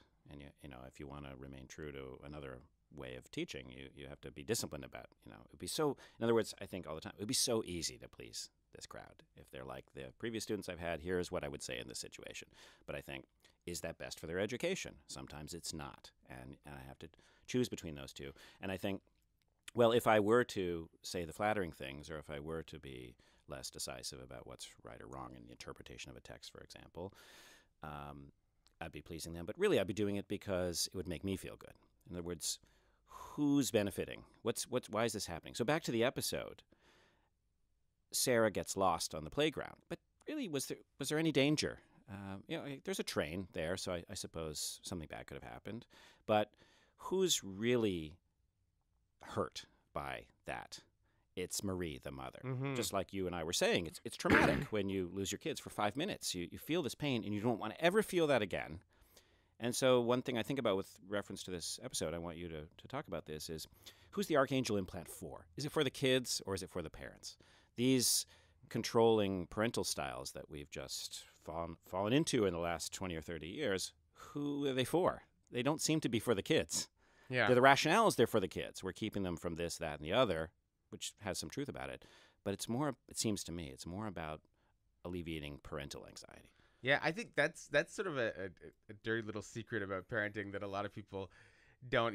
The discussion of safety in many contexts is very often for the people that are making the rules, not for the not. I mean, you're absolutely right about that. Like the people who are monitoring their kid on the where they're with the GPS and checking their cell phone, like it's for their peace of mind and to alleviate their own anxiety. It's not in the best interest of the teenager at all. I mean, similar thing is, I remember this woman who works as a lunch monitor part-time. She was saying that in the packed lunches, these parents would put like carrots or put celery inside a little bag, and the vast majority of the kids would just throw it out, right? And they would, even when the parents knew that they were going to throw it out and were not eating it, they'd put it in the lunch all the time. And I said, why? I said, because they want to look like they're a good parent to the other parents. Right. So it's not actually like I want my kid to eat this stuff. I mean, ideally they would, but they're making these decisions based on other considerations, like wanting to appear like a good parent to other parents. And the safety stuff very much goes into that. People often will get on board with the kind of the safety culture, and Jonathan Haidt talks about this a great deal. They get on board because of the peer pressure, right? So if you're the only one that wants your kids to walk to school, and everybody else doesn't, and they're looking at you like a complete degenerate because you're doing it, that can be a lot of social pressure to get on board with that. Yeah. Right. Well, he talks, as I recall, about and I think the book begins with this, the thing about the peanut allergies, and that this thought came to him when his kids went to school, and he was at a parent-teacher meeting before the school year had begun, and they were told about the banned peanut items. And it wasn't just, don't allow your kids to bring peanuts. Don't allow your kids to bring anything that's produced in a factory where peanut butter is involved. And he stood up in a meeting and said, here are the statistics, here are the studies. And I think he talks about, you'll remember the book better than I will, but the social pressure that he received, the way in which, he was especially seen to be not inclusive. Again, it wasn't just that he was a degenerate. It was that he had, well, I guess this is involved. It's not just that he was a bad parent. It was that he had bad moral values. He wasn't an inclusive parent. Was he trying to exclude the kids who had peanut allergies? Oh, I mean, I remember there were a couple of times where, because Indy loves peanut butter, my younger son, and he would make his own. We were trying to get them to be like more independent. At a certain point, we said, you're gonna you're gonna pick your own clothes to wear in the morning, and you're going to make your own lunches and stuff like that. Well, Indy, sometimes he'd be half awake, and it's the morning, and he would just make himself a peanut butter sandwich. Yeah, right. And I remember we got a call, and the sense of urgency and panic. You would think that he went into school with like an AK-47 with like a bag full of ammo. Like it was like he had brought a gun to school, or like a bomb or something. Like that he brought a peanut butter. Like, do you know how dangerous this is? Yeah. This is really, like, you're a horrible person, right? Yeah. But of course the Montreal School Board has recently said that peanut butter is allowed in schools again. They've completely reversed because they've realized that, as Jonathan Haidt talks about, that peanut allergies have become much more severe and more widespread because of this ban. So now everybody's bringing it back. That's right? Good to hear. But in Pittsburgh, it'll be in 25 years. We'll catch up. The peer pressure for that is just like, it can be really, really intense. So this is another kind of problem, which is that if you want to parent kids in a certain way, there has to be kind of a culture. And I think it's telling that in the episode, the Arkangel technology is discontinued. Yes. Right. So clearly a lot of people who thought it was a good idea changed their mind. Well, on that point, I mentioned earlier that the mother puts the unit away for a while. You can never remove the implant, but you can turn off the iPad that you mentioned earlier. And that happens because the daughter, Sarah, starts harming herself, starts poking her finger with a sharp pencil. She tries to draw blood, and this is precipitated by Trick, who will later become her boyfriend, calling her a chiphead and saying that she can't see these things on the video screen that he's showing to everybody. I think it's like a terrorist being beheaded or something. Yeah. Or, excuse me, a terrorist beheading somebody. Mm-hmm. And then he tries to show her because she says she's curious, and everything gets filtered out. She can't see it. So she goes home and draws a picture of a bleeding person, and then even the picture that she's drawing gets filtered out. So she pokes her finger to draw blood from herself, and then that gets filtered out. Of course, I assume the Arkangel implant's not inhibiting the feeling. She feels the pain. Which gets to the question of self-harm. I mean, I'm getting off on a tangent here, but it's something I do think about, especially in connection with Freud. Freud talks about the difference between primary masochism and secondary masochism. Do we harm ourselves because of a frustrated effort to pursue pleasure? This gets back to what I was saying at the beginning in my summary of the monologue. Or is it that we actually pursue pain? There's something in us, the death drive, if you like, or the repetition compulsion, that is hungering for that sort of thing. I mean, in that episode, why do you think she's harming herself? Why is she poking herself?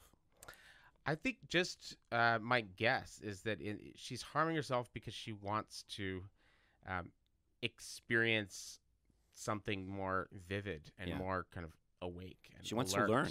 Yeah, I mean, because I think a lot of people who sort of court disaster, and I love Tony Hoagland's expression in his poem Sweet Ruin, people who hail disaster like a cab, and very often what they're looking for is a vivid experience of reality. It's like, I remember my grandmother telling me that she said, I know this sounds crazy. She lived through the bombing of Britain, and she drove an ambulance during World War II, and she had like a lot of friends die, like her age, including like the love of her life was like killed in the war and stuff. And she misses that era. But she said it was like one of the best times of my life. My grandmother said the same thing. We had such a good time because each day was so rich and so like full, and you were just so alive. Yes. Right. So I think very often when people are hurting themselves or kind of going into difficult situations, it's because they just have this desire to experience something that is more vivid. Yeah. Right? Yeah. And that vivid thing can be an unpleasant experience or a really pleasant experience, but it's they want that, right? Yeah. And people have, I mean, this is when they talk about like sociopaths and violent criminals and things like that, that it does seem like brains are on a spectrum, that some people their arousal happens very, very easily. Yes. Some people have like a very high threshold for arousal, and so they need to go bungee jumping, Right.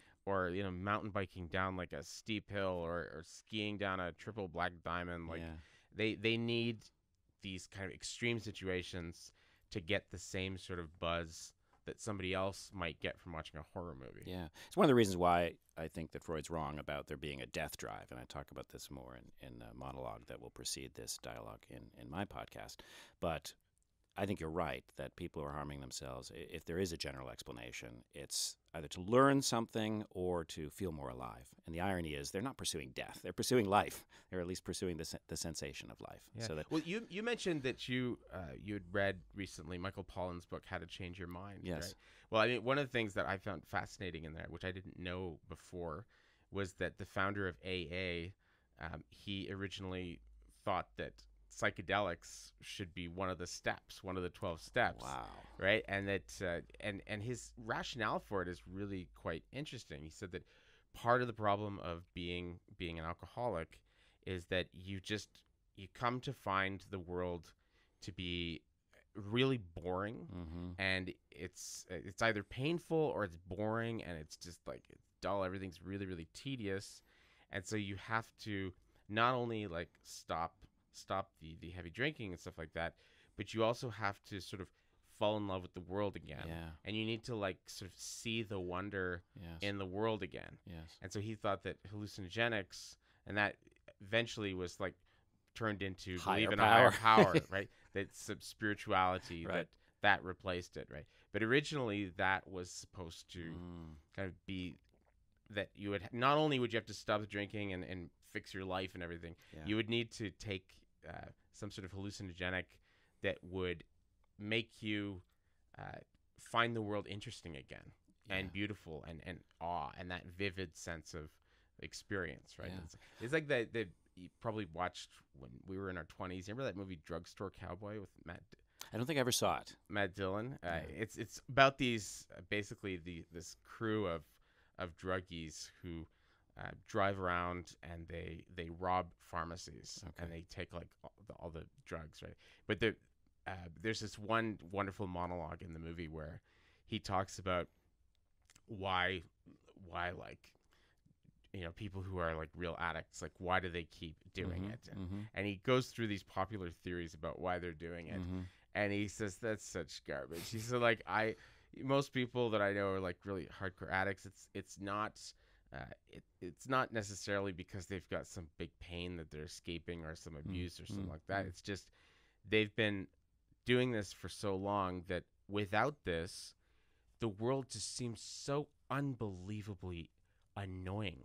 Like every sound is every little annoyance dealing with like the waiting in line, like just the basic tedium and annoying of life is overwhelming to them. Like they find it like they can't deal with it, right? I mean that's a lot of it. But I have heard about, I mean, it must be from the Pollen book that I'm remembering now, psychedelics as a treatment for addiction. I didn't remember the AA part in particular, but now we associate AA with a spiritual solution whereas psychedelics fit into the pharmacological model. Oh, here's an addict, let's give them this. One of the problems that Michael Pollan talks about, but people I know in that psychedelic community say he doesn't talk enough about, is the ritual context of psychedelics, that they're not just medicines that you just give somebody and then things will be better. They have to take place in a ritual context that encourages the spiritual journey, or the going in or the going out, as you described when we talked about this briefly before the podcast, because people I gather in psychedelic trips can get stuck, and then that's when it becomes a bad trip. That you need somebody there, or you need a ritual that keeps you moving forward. It can get you out of being stuck. So I should hope that if those medicines are going to be used, and I'm calling them medicines now, as I think people in this community do, plant medicines instead of drugs. These medicines are going to be used. They're going to be put in some kind of context. Set and setting is what I've heard. You have to be in the right mindset, and you have to be in the right setting. Yeah, no, it's absolutely true. I mean, that because there's so much about shaping your perception, the setting matters a lot in a way that it doesn't for, if you're cocaine, taking, if you're taking something that is like really powerful, like some opiate or something like that, it just shuts you off from everything, and it kind of I imagine you'll have a similar kind of trip on that, regardless of your context, which is why you can see people like junkies on the street, and they're they've wet themselves like 3 hours ago. They're in dirty clothes in an uncomfortable position on the sidewalk, and they're completely like they're they're dead to the world. Yeah, they're dead to the world, and it doesn't. So clearly the setting doesn't matter much for somebody when they're in that headspace. But with hallucinogenics, it very much matters. Yeah. But I think part of the to go back to the episode, part of I think and Joe Rogan talked about this. It's very, very interesting. It's part of the joy and part of the excitement of hallucinogenics is actually the kind of the paranoia a little bit. It's the kind of the bad trips, or the threat of a bad trip. So if you are somebody that is basically a very, very emotionally stable person, psychologically stable person, you've never really wrestled with any kind of psychosis or anything like that, I think part of the rush that people get from hallucinogenics is that it, for a little while, especially really strong ones like acid or something like that, for a little while you get a glimpse of what it would be like to be schizophrenic, or to be really, and you feel all that rush of emotions, and then you're essentially strong psyche. You have an anti-fragile response to that, and you find a way to be okay in this scary environment. And there's something amazing about that.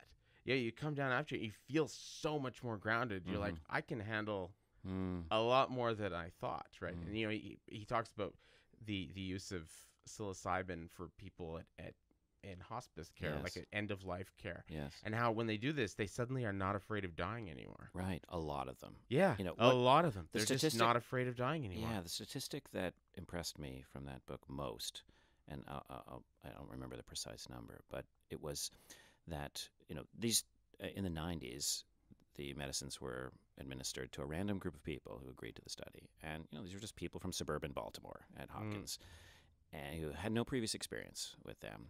And that afterwards, like the next day, the next week, I think it was like 70% of them reported this was the most meaningful experience of my life. But then it was a longitudinal study. 10 years later, they were still saying at basically the same rate, it was the most meaningful experience of my life. Yeah. It wasn't like you smoke pot and while you're on it, you feel like this is the most meaningful experience of my life. And then the next day, you can't remember anything that you thought or said. Yeah, or you don't want to. That seems so deep at the time. This is a long-lasting change that happens in these people. They get opened to a kind of experience. And even if they're not having that experience 10 years later, they remember that they had it. And it reorients their life. I gather that's what's going on with the hospice patients. Is they're open to a new perspective, a cosmic perspective, let's say, against which their life, I don't want to say seems less important. That's certainly not the point, and I don't want to say insignificant or small or anything, but that there's a bigger meaning, and the death of me and this body, at any rate, is not as final or whatever. I don't know what their reports are. I can't recall from that part of the book, but that notion of there's a meaning out there, independent of me, that I got access to through these drugs that puts in my life into perspective in such a way that I'm not as afraid. Yeah. Well, apparently, the theory that he says in the book, I don't know if this is necessarily true, but the theory is that when you're in that headspace, you stop identifying with your ego. You stop identifying with you as being this I, this collection of adjectives and sort of memories and stuff like that. And you identify more just with like consciousness and with an awareness of your surroundings and of beauty and of the world and of all these things. And so the extinguishing of you ceasing to exist doesn't seem like as much of a big deal anymore, because you identify with something else. Yeah, or maybe even nothing. You're just it's not such a big deal anymore. Like it doesn't. One description, I went and read like some of the studies that he cites. Oh, good for you. And reading like some of the kind of the testimonials people had, and one example this guy had, he was dying, and he said, he said it's sort of like, let's say you have you're living paycheck to paycheck, and you've got like in your savings you've got maybe like $2,000 in your account. That's your whole kind of savings. So you're really kind of worried about getting like a bill or some sort of unexpected expense which could like wipe you out, and you're worried about that $2,000 and what could happen. And then let's say you suddenly like find out that some uncle you didn't know like just like died and left you, like $10 million, right? Well, now you like your job, you're going to keep working, but you're not afraid about losing your job anymore. And at $2,000, you're not afraid about like losing that because you just feel like there's this thing that's so much bigger that makes these like worries no longer something I need to. He said it was similar to that, was tripping on this drug. He suddenly saw, he just thought, you got $10 million. It's going to be fine. Everything's going to be fine. And I'm not so worried about losing this. When it happens, it happens, and that'll be okay. It sounds a lot like ancient philosophical goals. Take Stoicism, for example. Taking the cosmic perspective in Marcus Aurelius, or let's just take Marcus Aurelius, because I just gave a monologue about that, and I know that you're a fan of Marcus Aurelius as well, and Stoicism more generally. That sounds a lot like it. And the temptation is to think that, instead of going through all of this training that the ancient philosophers thought we had to go through, all we have to do is take mushrooms. Well, with Seneca or Epictetus or Marcus, there is like, they're constantly pushing these thought experiments, like imagine losing this. Yes. Imagine losing this, and then ramp it up. Yes. So that you're just as blasé about losing your kid as losing your cup, breaking stuff like that. That's right. So, but that's always a thought experiment, and thought experiments are, results may vary. It depends on how how much of an imagination you have. Mm-hmm. People who have very vivid imaginations, I think Stoic thought experiments can be really Yes. effective with them, because they can actually Feel it. Yeah. they can feel it. They can like sort of almost like a method actor. They can like get into character when they're thinking about it, and they can really be there, and Yes. that can benefit. But I think those people are rare. Mm-hmm. I think most people don't have very powerful imaginations, vivid imaginations. So it's always just a lip service. It's see. always just like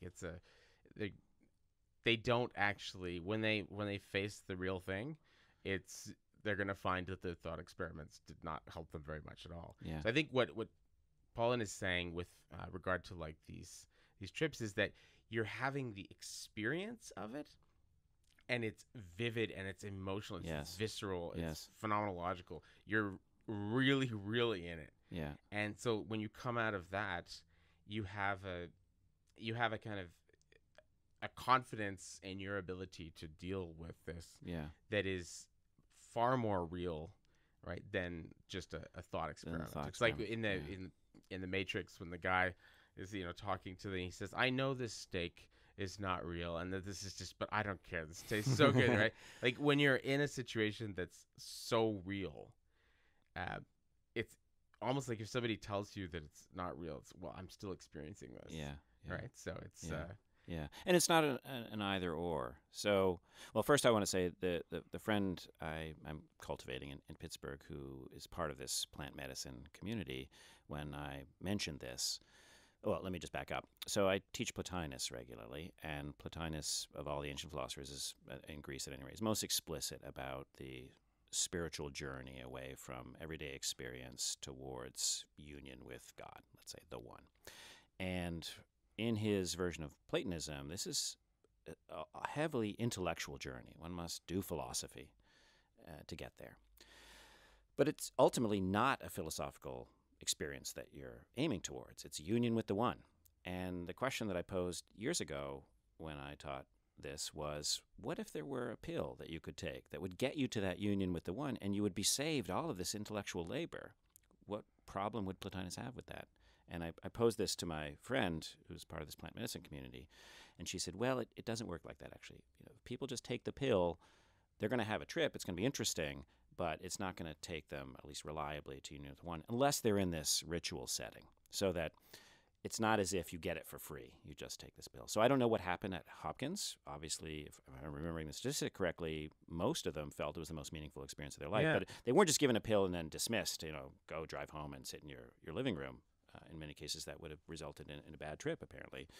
They're given some kind of ritual setting. And I gather that the point of a good ritual setting is to add something like what Plotinus is saying philosophy gives you. Namely, the goal is this experience, this vivid, you're calling it imagination. For him, it would be real as well as an experience. But that philosophy is there to direct you to the right point. In other words, so that, if you're getting close, you don't veer off and have a bad trip. This is the most reliable way to get there, seems to think. But of course, this is what I want to say earlier, it's not an either or. If these medicines really do enhance that journey, terrific. And if the philosophical intellectual component directs it and enhances, or the ritual setting for those who are not inclined to philosophy, why not both? Yeah. Well, it's a tough one. I mean, just what you were saying about the resistance that people have to taking a pill or a drug to get, I think a lot of that really smacks of kind of Protestant work ethic. It's like I got to earn it. You've got to earn it. Like you have to. If it doesn't hurt, you don't deserve it. I think somehow. You're right about that. And people want, they're like, well, I had to work so hard to get to here. How come you can do it just with like a trip or with like some experience? I mean, that's. I'm worried. I'm not crazy about that. I think that's a good point. Yeah. But in terms of these experiences, if you are sheltering your kid the way you see it in Arkangel and not giving them kind of access to that, right? It means that they're going to have less of the full range of experiences, right? They're not going to have that kind of toughness and that ability to deal with adversity, right? And that is actually, that would be kind of bad parenting, right? Yeah. I mean, and that seems like that's happening very Yeah. often, right? And this all should be put within the context that, Johan Hari's book, like Lost Connections and things like that. We are right now in the midst of an epidemic of anxiety and depression among young people. So this is all of our discussion needs to be put on a back. So at the time when safety culture is at its height, Yes. more teenagers are committing suicide than ever before. There's a lot of them are having really serious anxiety. So it's not working, right? In the most basic sense, it's like, if you advocate the war on drugs, like I was talking to somebody who's really in favor of it last week, and if you're really in favor of the war on drugs, you should at least be able to see that in the United States, the price of drugs, illegal drugs, has gone down, and the quality has gone up. So it's not working. Like your stated goals are to kind of reduce the stuff. It's not working, right? So if our stated goal is to keep our kids as safe as possible, we're failing. Well, I'm just going to play devil's advocate. I'm not disagreeing with you, but the epistemological problem is that we might be feeling worse if we didn't have the safety culture. Yeah. So is the safety culture the cause of this epidemic, or is it this is the best reaction we have to this thing that's being caused by something else? That's a really good question. I'm not sure. I mean, I've asked a number of guests this, like in probably the last 5 or 6 episodes, this has come up every single. I mean, I know with Daniel Weinstock, who you met last night, when he was on the podcast recently, we talked about this quite a bit, and he said, look, we know that it's happening. We've looked at the data from a number of different countries. It's happening in a lot of countries. It's happening in South Korea. It's happening in Japan. It's happening in Europe. It's happening in North America. It's even starting to happen in Latin America now. We know that anxiety is way up and depression's way up, and especially among young people. We also know that young people, there's like what they call the sex recession that's happening right now. The young people are having like very little sex. Like they're having sex later, and then when they start, they're having less of it. So there's and some countries it's gotten crazy. Like in Japan, something like I can't remember the percentage. Like 50% of Japanese men who are like 30 years old are virgins. Like they've never been in an intimate relationship with anybody. Like, so this is a really kind of big deal, right? So I said, so what's the cause of it? And he said, we just don't know. Yeah, it's so He's like, we don't, there's got to be like a bunch of different factors that are contributing to it, but we don't actually. So no, I don't think the safety culture is necessarily the only reason for this. It's not causing all of this stuff.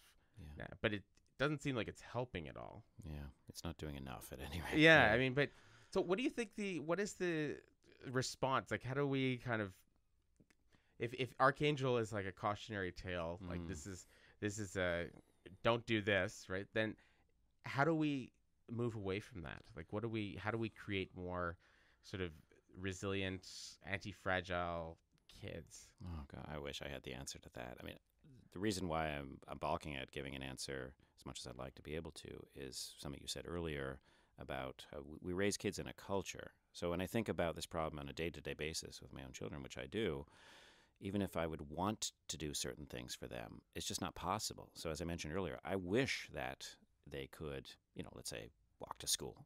But first of all, the school's too far away because of the way schooling works in my city. And, if they did, they might be apprehended along the way because kids that young aren't supposed to be walking.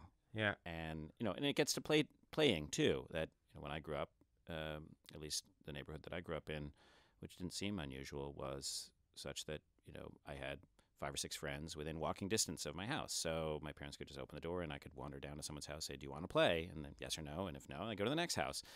That just isn't the case anymore. I guess, there's still kids out there. So I'm not sure why my kids aren't befriending kids in my neighborhood. I think, again, because of schooling, that their friends are all over the city and go to a particular school. So, I would like them to be playing in that way, but I can't make it happen because of the culture. And that's the such compromise. an important point that's often forgotten, that your your kids are being raised. It's by a village. It's kind of an arrogance to think that somehow you are Right. totally the one that's in control and is deciding this stuff. I mean, I've seen this in various ways. I've seen parents that I know that are very, very deeply religious and very quite conservative, and they move to, let's say, like a very liberal area for work or something like that. And they think that somehow they can raise their kids according to their values. But the thing is Good luck. if they're in a place where most of their friends are a certain way, and that's kind of the prevailing norms, those kids are most of them are going to end up with those values, right? And if they don't end up with those values, they're going to feel really disconnected from their peers, and they're going to feel like kind of a freak, and they're not going to they're going to have issues in that respect, right? And I've seen the opposite. This woman that I went to grad school with, like Hopkins with, her parents were these very, very kind of progressive, liberal, kind of intellectual, artistic, very sophisticated kind of parents, British parents, who took a job in Texas, like a teaching job in Texas, both of them. And they thought they could raise their kids according to like with like horseback lessons and cello lessons. Oh, horseback would be all right in and Texas. like they could wrong style. Raising them to like classic, no popular music allowed in the house, and classical. And the end result is she it was her and her brother. Her brother just completely sort of went native, so to speak, and speaks with a thick Texas drawl, and drives a pickup truck, and doesn't like any, like he basically assimilated to the culture there. And what did the daughter do? The daughter, she was like the kid, the unbelievably like tiger mom type kid, where she speaks with like almost like it sounds like a little bit of a British accent. Yeah. Like, and she just felt like a complete alien in Texas, and people treated her like a snob, and she felt excluded all the time, and so she had a really rough time growing up there. So yeah, I mean, the culture raises your kids too, and so if you think you're gonna be able to swim upstream completely, you're probably not going to be successful. You need to, that's why you kind of have to have, to some extent, a community of like-minded parents who are going to, they're going to have, like we have, if I look at like the parents of our kids' friends, they all have like roughly similar values within a certain spectrum. So there's that definitely makes it much easier. You know, if you've got the wind at your back, I don't feel as if we're kind of going against any kind of norms in any big way. Yeah. But it would be hard. Like if I lived, for instance, if I lived in a place where, let's say, most parents were really disapproved of homosexuality, let's say, so that it would be like not cool with them at all. That would be like a very different experience trying to parent. Yeah. If you're telling your kids that's totally cool, that's totally fine, and then they're hearing from their peers, whereas we just don't have that. You know, growing up in the middle of Montreal, this is not an issue at all. Yeah, you've got to. I have this problem because my kids go to a Catholic school, and I disagree with that issue, for example, among others. And you've got two problems. You've got the fact that you're going to be giving them different values from what they're getting at the school, but then you also have to rise above that particular and have a meta discussion with them about different values. In other words, they become aware. I mean, this happens in split households too with different parents. But your kids have to kind of grow up a little too fast, I think, and start thinking about, let's call them epistemological issues, namely, where are they in relation to these different communities, and how are they going to start defining themselves? And that's, of course, a very important part of maturation, but it can happen too early. I think they get overwhelmed. So again, it's a question of infinite complexity and discernment on a daily basis. What are you going to talk about? What are you not going to talk about?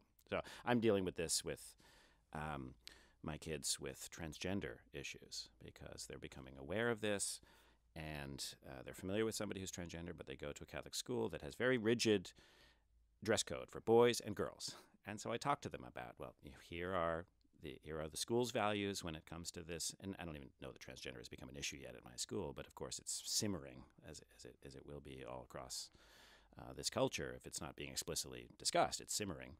And I want them to be aware of it. I want them to hear my perspective. I got to be careful here when I say respect the culture of the school. In other words, I don't want to disparage the whole school, because then the kids will think, well, why are you sending me there? And I am sending them there deliberately for, I think, good reasons. But they've got to learn to navigate those complexities, the difference between this culture, my father's culture, my mother's culture, my friend's culture, and so on. That's part of growing up. But it's a question of titrating it. I talk to the 6-year-old differently than I talk to the 9-year-old. Yeah, well, I mean, the first response that they have is they imagine that the way things are done in their household is the way it's done everywhere, right? And then you gradually realize, oh, people do things differently, and then cultures do things differently, and you kind of expand out from there, right? But yeah, it's at first there's a kind of like, what? They don't understand it. So I think I have an answer to your question. I'm going to do it in a roundabout way. Your question that was sticking in my craw that I really wanted to be able to answer, which is, how should we respond to the Arkangel problem? Yeah. So I'll go back to the episode for the moment. And what is the Arkangel problem?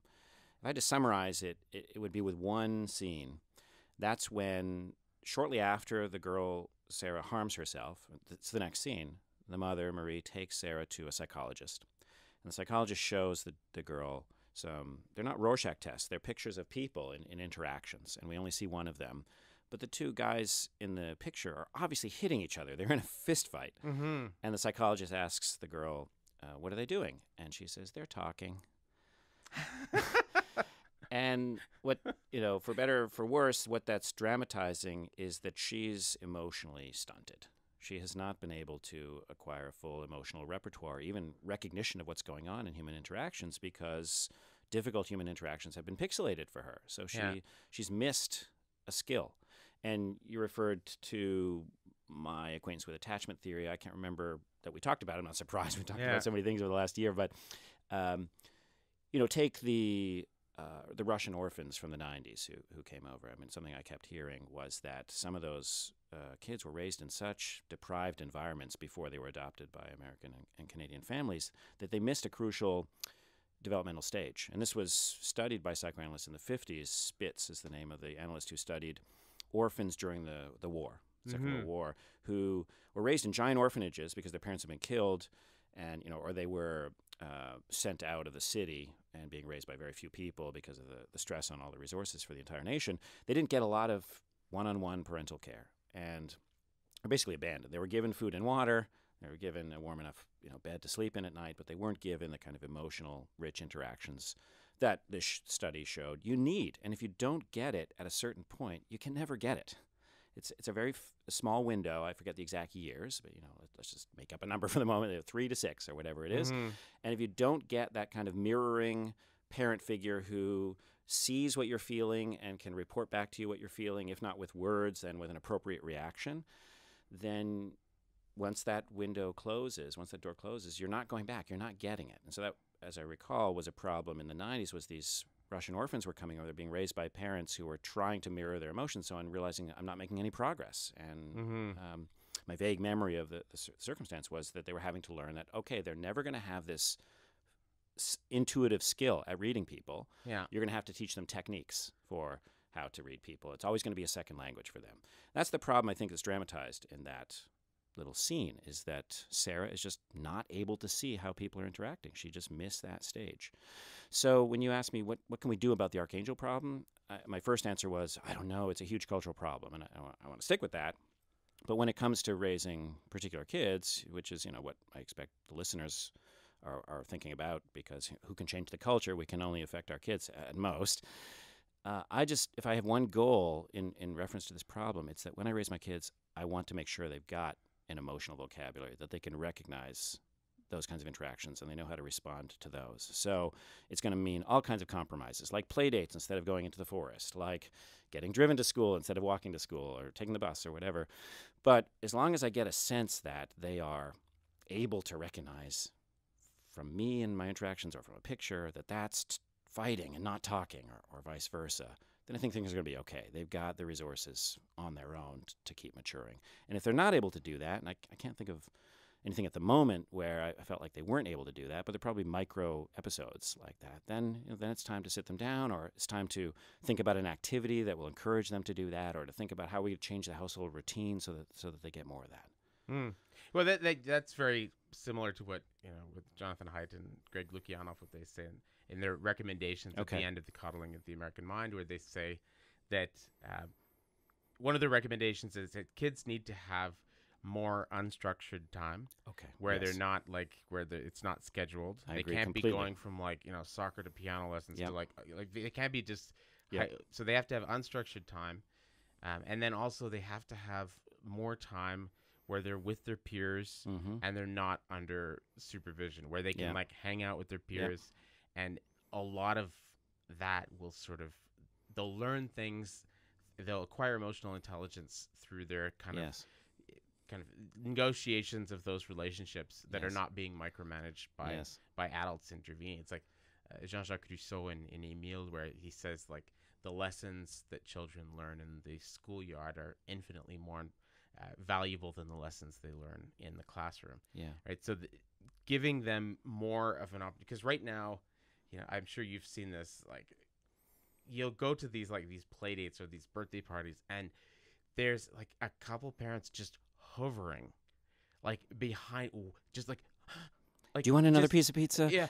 Are you are you okay? Just totally hovering, and it, as soon as there's any kind of conflict between two kids, swooping in and kind of micromanaging it and saying oh, now you say yours, and doing all this stuff, and it's really, really, the kids don't they don't learn how to manage conflict on their own. No, they don't learn how to manage that stuff, and they also it's anxiety producing, right? It's like that. Have you ever watched Cesar Millan, the dog whisperer? Yeah, that was 15, 20 years ago, but sure, I watched a couple episodes. episodes. I loved that show. I thought it was just absolutely, I thought that was the show that would best prepare you for being parented, for being a parent. Because what he said, that when you see a really badly behaved dog, it's always the owner's fault. And so one of the things he said, if you're really anxious, I see. They'll pick up on that, and it makes them really anxious. And so if very often, when a dog barks when another dog, it's because you're getting really nervous. And so that makes them think, oh, this is a threat. And so they start barking. Whereas if you're very nonchalant about it, they'll be like, oh, this is a friend. And they'll just greet the other dog or the other person without a problem, right? Yeah. I have to say, when I watched that show 20 years ago, the few episodes I saw, it seemed persuasive. I had a dog growing up. It was a very obedient dog. We trained the dog, and it was a collie. So the dog was, genetically disposed to being obedient. They're shepherd dogs. And in the meantime, I've gotten a dog who's now quite old. It was a terrier. Not trainable. Terriers are just very different. They're there to be wandering alone around the farmyard and pursuing rodents. That's why they're called terriers. They go to ground, as opposed to the collie who's out in the field with the master, who's following precise commands about how to shepherd the sheep. Yeah. This was my taste of parenting before I ever had kids, because I came away from that experience with my collie thinking, it's up to the owner. In other words, agreeing with Cesar Millan that if you have a bad dog, it's because you're a bad parent. Owner, if you've got a good dog, it's because you're a good owner. And my dog was very good, and I was very proud. And when I saw badly behaved dogs out in public, I thought, bad owners. Yeah. Since I've had a terrier, I realized, just as I have with parenting, they've got their natures. There's really not much you can do. Make sure they don't harm each other. Make sure they don't harm themselves. And or the kids. My wife's parents have a terrier, and the dog is just, probably the worst dog I've ever seen in my life. I mean, this dog has bit, almost bit Tristan's nose. He had to go and get we had to go to the emergency room when he was little. How's that friendship doing? This dog has bit my father-in-law right through the hand. Has bit lots of. It's just a terrible dog. Yeah. And when we looked into it, sure enough, terriers, they say they're very, very difficult dogs to have, and they say you shouldn't have them around kids. They're just very wired, kind of little crazy beings. Yeah, right? They're fun. I mean, if you keep them within certain bounds, they're delightful dogs. They're like little jokesters. But they basically, I get your point. They have their nature, right? And you can't deny their nature. Just like people who the big pit bull like defenders. They're like, oh, it's all just the Right. owner's fault if they Right, bite right, somebody. It's right. like, well, They're terriers, pit bulls. yeah, and so essentially, like pit bulls have their nature. They were bred to be fighting dogs and to do certain things, and so those tendencies were ramped up over time through selective breeding. And you can't act as if Right. there's a reason why like a lab is just an unbelievably chill dog. Right. They made them that way, right? And there's a reason why terriers are wired and Yeah. crazy and Yeah. jumpy and stuff like that. Yeah. Yeah, you can't forget those things. But The episode. yeah, So, as you know, I know you teach this. We kind of talked about all the things that you want to talk about in Arkangel. I've kind of covered a lot of the questions that I wanted to ask you. Are there questions that you want to ask me, or that you want things in the episode that you want to talk about that we haven't addressed? well, just going back to the original point, which is the notion of faith, right? And I think what the episode gets at is the absolute necessity that we're always told through technological means or things like that somehow we can overcome the problem of trust, right? That we can, because technology makes it so that you don't have to trust because you have proof, right? Yes. But there's always this There's a gap. that we have to, in order to have like meaningful relationships with each other, we have to trust people. And when you trust people, that means that they can let you down. They can lie to you. They can deceive you. But that's part of the mix, and you can't escape that, right? And I remember, I always sort of think back to this a few years ago. There's a philosophy department here in Montreal. They were having a fundraiser for something, the student association. And they were selling these jerseys, and on the front of the shirt it said "Question everything." Yeah, right. Philosophy department. Right. And I remember thinking, "Oh, that's so cute." I remember believing that was possible. But the thing is you can't question everything because we just don't have enough time. Yeah, we don't have enough. or mental... question everything. Yeah, like we have limited time and mental resources, and so in order to get through life, you have to trust lots of people for many, many different things. I mean, even if it's just driving down the highway, you have to trust that people aren't going to veer into your lane and have a head-on collision with you. It can actually happen, right? And people who've been in a bad car accident, they often they're so scared because they remember that they will have difficulty driving, right? I think you'll like this if you don't mind. When I was at McGill as an undergrad and I was in my junior year, I remember particularly, I read Wittgenstein. I really loved Wittgenstein, who's basically a skeptic. I think he's basically a sexist empiricist for the 20th century. But it's the skepticism that made a big impression on me. And I found myself in the first month of the summer when I went back home, that I would come to an intersection, and even though my light was green and the lights in the opposite direction were red, I thought, why should I don't know that the person coming the other direction is going to stop for the red light. And so I actually found myself slowing down to the green light, to the point that people behind me were honking. And it's an illustration of how skepticism can get you in trouble. I could get smashed from behind because I wasn't trusting of the intersection. Yeah, and it applies to relationships even way more than traffic. Yes. That if you are if you, let's say, you take somebody that's been in a really bad relationship, or somebody cheated on them like a lot and really kind of just abused their trust and was doing all sorts of then very often they'll be really kind of paranoid in their next relationship, and they'll be saying, I want your passwords, I want to, and they'll be super jealous. Yes. And that intense jealousy and will turn the person off, and it will like kind of sour that relationship, which will be a self-fulfilling prophecy, because now they'll think, exactly, people don't treat me well. Exactly, right? And so this can become, I mean, this sort of the extreme case that I think of, like the worst case scenario is that woman Paula Rader. Who's that? Paula Rader was the wife of one of the most famous serial killers in American history, the BTK killer, right? And he killed all of these people. They were married for, I don't know, like something like 30 years, 40 years. She had no idea. She slept next to this guy in bed. He was the president of church council at their Lutheran church. I just got to chill. And he was doing this, and he got away with it for decades. But one of the things that he would do was he would kind of taunt the police. So every once in a while, he would write them a letter saying, "You still haven't got me," and he would say like some detail Yeah. of one of the killings that would prove that he actually was the person who did it, and they hadn't caught him. And then some bright person in the police department decided, maybe what we should do is post because they were handwritten letters, and see if somebody recognizes the handwriting. Yeah. And one of the guy's daughters recognized her father's Can you handwriting. imagine that feeling? Yeah, and anyway, but I imagine like if you're this woman, Paula Rader, like you've been happily married. They had great marriage. You've been happily married to this guy for a decade. You've been sleeping next to him every night, and he did these horrible things, and he did a lot of them in your house.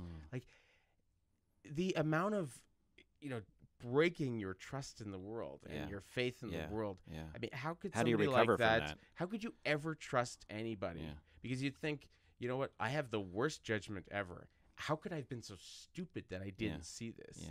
Right? How could I have been like, you beat yourself up about it? I'm such an idiot. How can I ever trust not only other people, but how can I trust my own judgment in the future? Yes. But the thing is if you actually are going to live in the world and have meaningful connections with other people, you have to take that risk. Yeah. You have to, in the full knowledge that it could happen. Yeah. Like you could get totally screwed over. And so I guess the one of the best lessons we can impart to our kids, and I'm not exactly sure how. I guess you do that largely just by showing in the way that you are in the world, but is to impart to them that love is worth it.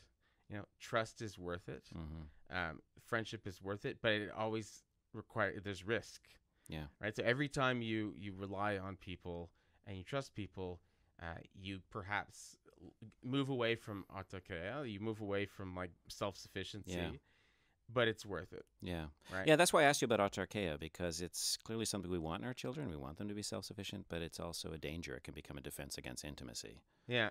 Well, I wrote this poem to my wife soon after we met, and it was like me kind of wrestling with that. And my Uncle Peter actually read it at our wedding. It was one of the readings, but it was sort of because at the time I was really heavily involved in Stoicism, and I was really trying to achieve like self-sufficiency, right? And I wanted that, right? And I wanted to kind of move away from like the wheel of samsara and to transcend fear and desire as much as possible, and find like that quiet place within myself where nothing can touch you, right? And then you fall in love and you become like really, really vulnerable. Yes. And there's all these things, and the poem involves to some extent me kind of having an argument with Buddha and Marcus Aurelius, right? Yes. And so it's saying like, like to you, and then talking to Annalisa and saying like, autarkeia, self-sufficiency, the philosopher's ideal, has exited stage left along with my Libran keel. Take my free will, for I wish to be your predestined fool. And then sort of addressing Marcus Aurelius and like, wipe that disapproving look off your face, Marcus. Yeah. You and Buddha missed something that the romantics have always known. Yeah. A losing game it is, fleeing from fear and desire. For if you win, what have you won? Yeah. Right. So like, if you actually manage to transcend these things, is that necessarily such a great thing? I mean, if you're in a horrible amount of pain, you've just been in a very bad car accident, then yes, feeling nothing is a great thing, right? Whether you can do it through mental exercise, like those Buddhist monks that sit there and lotus position and light themselves on fire. Like, if you're in a great deal of pain, then that kind of detachment, whether it's done through pharmacologically or through spiritual practice or mental practice, I can see the advantage of that. But if you are living a basically, good life in a Western country, what is the real advantage to that kind of detachment? Yeah. Yeah, so many directions to go, John. Yeah. One is, just to take up this last point about Stoicism, my own interpretation of Stoicism, I'd be interested to see whether we disagree about this, is that apatheia, apathy, Yeah. not feeling anything, is not the goal. It is the goal for many emotions. They think most emotions are toxic. So, anger, for example, you are upset because you feel that somebody's insulted you. But as I say in my monologue that precedes this on my podcast, that's always going to involve a mistaken judgment about who you are. So, if somebody says, you're poor and you feel insulted. Well, those are my possessions. They're not me. So I haven't been insulted. These objects that are surrounding me have been insulted. And the only thing that could really insult me would be somebody criticizing my judgment. And either they're wrong, in which case I shouldn't care, or they're right, in which case I should thank them. So that's just an illustration that most of the emotions the Stoics want to dispense with. But there is at least one, I think, that they want to cherish. And I see this now that I've been attuned to it in Marcus constantly. That is joy. They love of God, trust in the cosmos, this providential component of Stoicism that's totally missing from cognitive behavioral therapy and the 20th, 21st century appropriations of Stoicism, which I think ruins the whole point of Stoicism, because you get this, I'm going to be indifferent to everything. But rather for Stoicism, it's dispense with these toxic emotions, clear the ground for this joy that you should feel in the presence of the cosmos. The question is, should you just feel joyous in this abstract sense? Because then what happens when your son dies, or what happens when your parents die, or you've been betrayed, and so on? There needs to be some middle ground where you're attached to those people. You don't see them as simply checkers in a game, which I think Stoicism, I don't see the resources in Stoicism for treating particular people as valuable in and of themselves. Instead, they seem to be cultivating this cosmic perspective where you become completely detached, as in Epictetus saying, every time you kiss your son, do so with the thought that today he may die. That's like treating him, as you said earlier, like he's just another cup. Mm-hmm. I take a kernel of wisdom in Christianity, and I see this in Platonism as well, but let's just talk about Christianity for the moment, to continue loving the cosmos. That's what even God in the person of the Son did, while recognizing that this can happen to you, even when you're God, namely crucifixion. Simultaneously hold together, I'm going to love this, and yet I'm going to pay the highest price. And going in with that attitude that that's likely to happen if I pursue this all the way. Well, I guess I see what you're talking about in Marcus, and I see that too in a lot of Stoicism and also in a lot of Buddhism. They seem to believe that joy is the human default.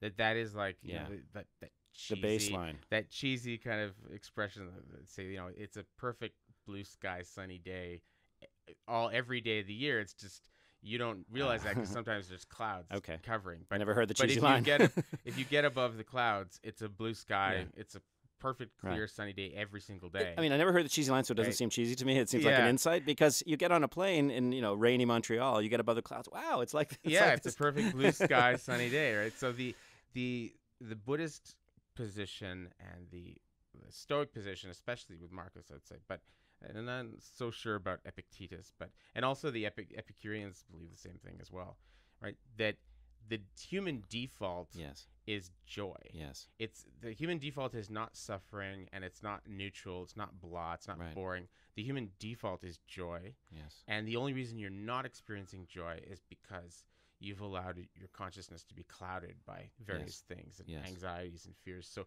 if you can sort of wipe away those clouds, you're going to have this spontaneous joy. And when you look at like the Dalai Lama, or like that just exuberant, the childish almost exuberance, the giggling, and he's just like so happy all the time, in this like for no reason necessarily, right? And Michael Pollan also seems to believe in How to Change Your Mind, that hallucinogenics, especially like mushrooms, that they also allow you to just experience spontaneous joy and awe about the world that is not related to the fulfillment of any kind of pleasure. Like, it's not because you're eating something really good, or you're having sex, or you're getting a back massage, or you're like, it's not related to like kind of any pleasure being satisfied. It's just spontaneous joy at existence and consciousness, right? I'm very attracted to this idea because it accords with my own personal experience. I feel very much like my default experience of the world is joy. I find sometimes I just be like giggling. Like I'm just like standing on a street corner, and I'm just loving just being alive and being like So for me, I find that is to be very true. My problem with the Buddhists and with the Stoics and with this idea is that I've talked to enough other people in the world Mm-hmm. to who've told me this is not true. No. Even when I clear away that stuff, my default is not joy. My default is to be like really nihilistic, to that if I clear away all of my concerns of the day, Mm-hmm. what I find is just this incredibly cold, meaningless world. And so if I don't have my fears and my anxieties, Mm-hmm. I have just kind of nothingness. Right. Like right. this Or even bleak- worse, clear it all away, and then there's a feeling that this cosmos is hostile to me. Yeah. And- Or that too. That so for some people it seems like their default is actually a kind of nihilism, or their default is hostile and finding like to be unhappy. Kind of terror. Yeah, to be like very and I think when I listen to, for instance, Jordan Peterson, it seems very clear to me that his default is a very, very dark, black place where he is filled with terror and the unknown, and it's horrible. And so it takes a great deal of kind of work and medication for a lot of his life to be able to overcome that, right? So when I look at people like Jordan Peterson and many people I've known like this, I just think that the Stoic prescription is almost like mean. Yeah. It's mean. It's like I can listen to those teachings Yeah. and follow them, and I get the works properly, right? But there's other people who can follow those, and it's not going to work for them, right? And actually might make things much worse. Yeah. It's like having a terrier, and it's bratty, and like everybody's judging you for like your Right. dog sucks, but Right. like my dog's nature is just really difficult, and so I don't know if it would work Yeah. for everybody. Have you thought more about the way in which, in your case, your particular attitude and these other people you're talking about, that those differences can be traced to parenting styles? And I'm sure it's a nature-nurture question as well, but the reason I bring it especially to parenting styles is because we're talking about Arkangel and the damaging parenting style that Marie uses against Sarah in this instance. So, I'm not inviting you, unless you want to be more revealing about your own upbringing, but have you noticed when you talk to those people that in your case you felt there was a secure attachment, and I would say from what I know of you, to your mother, for example, and in those friends that you're talking about, were they in abusive households, for example? I mean, people who come out, let me just say as a tangent, people who come out of abusive households and yet have this attitude of the cosmos loves me, and as long as it's genuine and not a defense, that is to me remarkable. Well, I think a lot of it is probably genetic. I mean, this is Jonathan Haidt in his book, The Happiness Hypothesis. He talks about this, and he says that yes, your upbringing matters, and it definitely has an effect. But he says also there's some people who just won the cortical lottery. Yeah. Like their brain just happens, their default. And he says it's sort of like a person that they have the thermostat is set to 21, right? So if things for the American listeners, that's what 68, 70. Yeah, like so their thermostat is set to a nice comfortable room temperature, and so if things get too cold, the heat goes on to bring them back to 21. Right. If things get too hot, the air conditioning goes on to bring. So their sort of default mode is a pretty comfortable state, and there's some people who did not win the cortical lottery. Yeah. Their default is like too hot, too cold. If 14 degrees Celsius or something like that, their default is cold. Yeah. Right. So they're always trying to account for that, to change that. Yeah. Right. And this is something that is there from a very early age. Like for instance, one of my half brother committed suicide a few years ago, and it was very, very upsetting. And we have the same father, different mothers. And at his funeral afterwards, I was talking to to some of to his family, and I was talking to actually his grandmother, so his mother's mother, and she was saying, like, she said, I knew me. She said, I knew you. I didn't know that I had known her, but I actually knew her when I was a little kid. Okay. And she said, like, I could tell when the two of you were like 2 years old. Yeah. When you were really, really young, Mm-hmm. I looked at you and I just knew, even though this was kind of a difficult home situation, and I'm not going to go into it, but she goes, I knew, like, at the age of like 2 that you were going to be completely fine. Yeah. Just absolutely fine.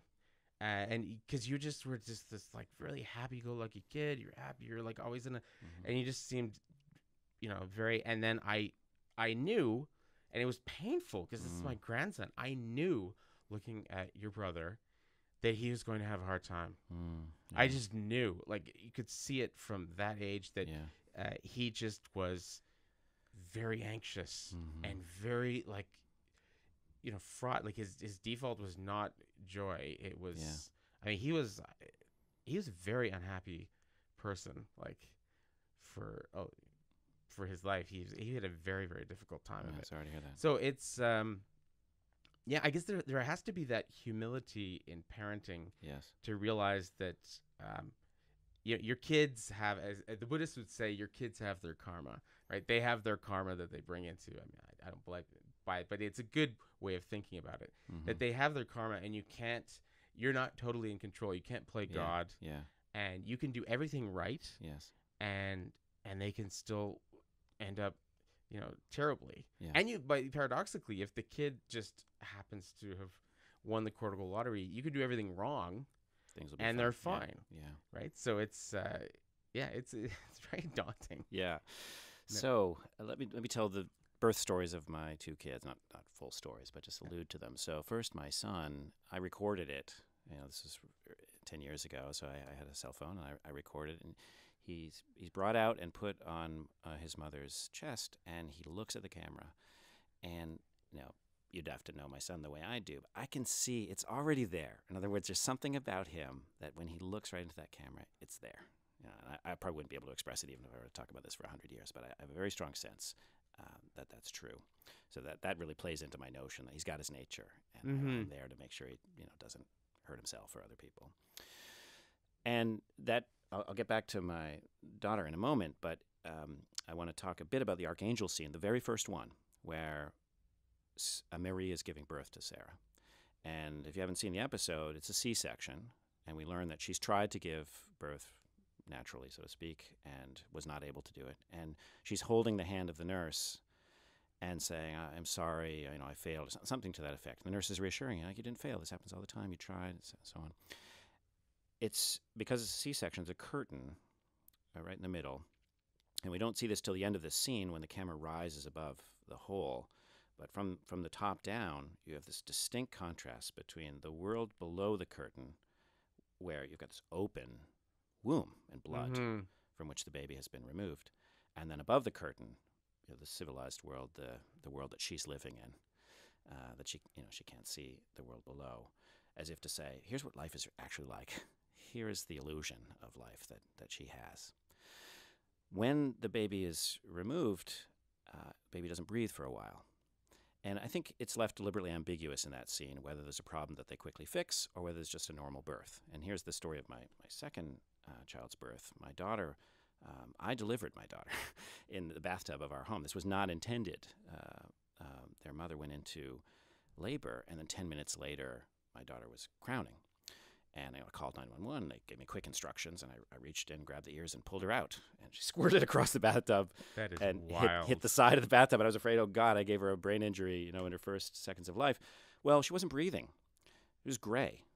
And I was terrified. Oh, my God, what do I do? And, it's all hazy to me. I could reconstruct it by talking to their mother more and people to whom I told the story at the time. But one of us cleared out the mouth of the liquid and patted the baby on the back, and she started breathing. But this is not unusual. In other words, babies, when they come out, they have to adjust to breathing. This is a new thing for them, and it's not like they just instantly do it. Their cavity is full of birth canal fluid and so on. And so when I see that scene, I remember this experience in my life of terror that my baby's not breathing. Yeah. That Marie experiences. And that's why, for me at least, that scene is ambiguous, that here's this perfectly normal birth, but she's experiencing it as a terrifying moment because things aren't going according to plan. Things seem bad. She doesn't have the knowledge to know. In fact, things are going just fine.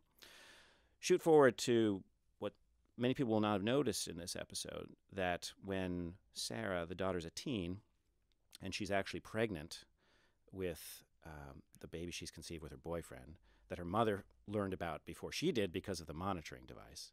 Her mother gives her an abortifacient in the smoothie that if you rewatch the episode, The you'll morning notice. after pill, yeah. Yes, the smoothie is quite prominent. Every morning, and the different scenes where mornings are portrayed, the mother gives her a smoothie, as if this is mother's milk. And at first, it's a kid's smoothie, and then when the daughter is 10 or 11, it's a smoothie with probiotics, or maybe she's a teen at this point, and there's the mother really supervising the child's, in a good way.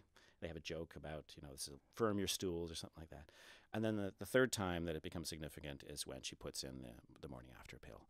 And the daughter doesn't know this, but she's in a class, it looks like a literature class in her high school, and the lecturer is talking about Oedipus, Sophocles' Oedipus. And in my podcast, I have an entire episode just a couple ago, if you're listening to them in sequence, about the Oedipus story, and I probably anticipate this discussion about this Black Mirror episode. And the point of contact is, in the Oedipus story, the gods fate Oedipus to kill his father and sleep with his mother.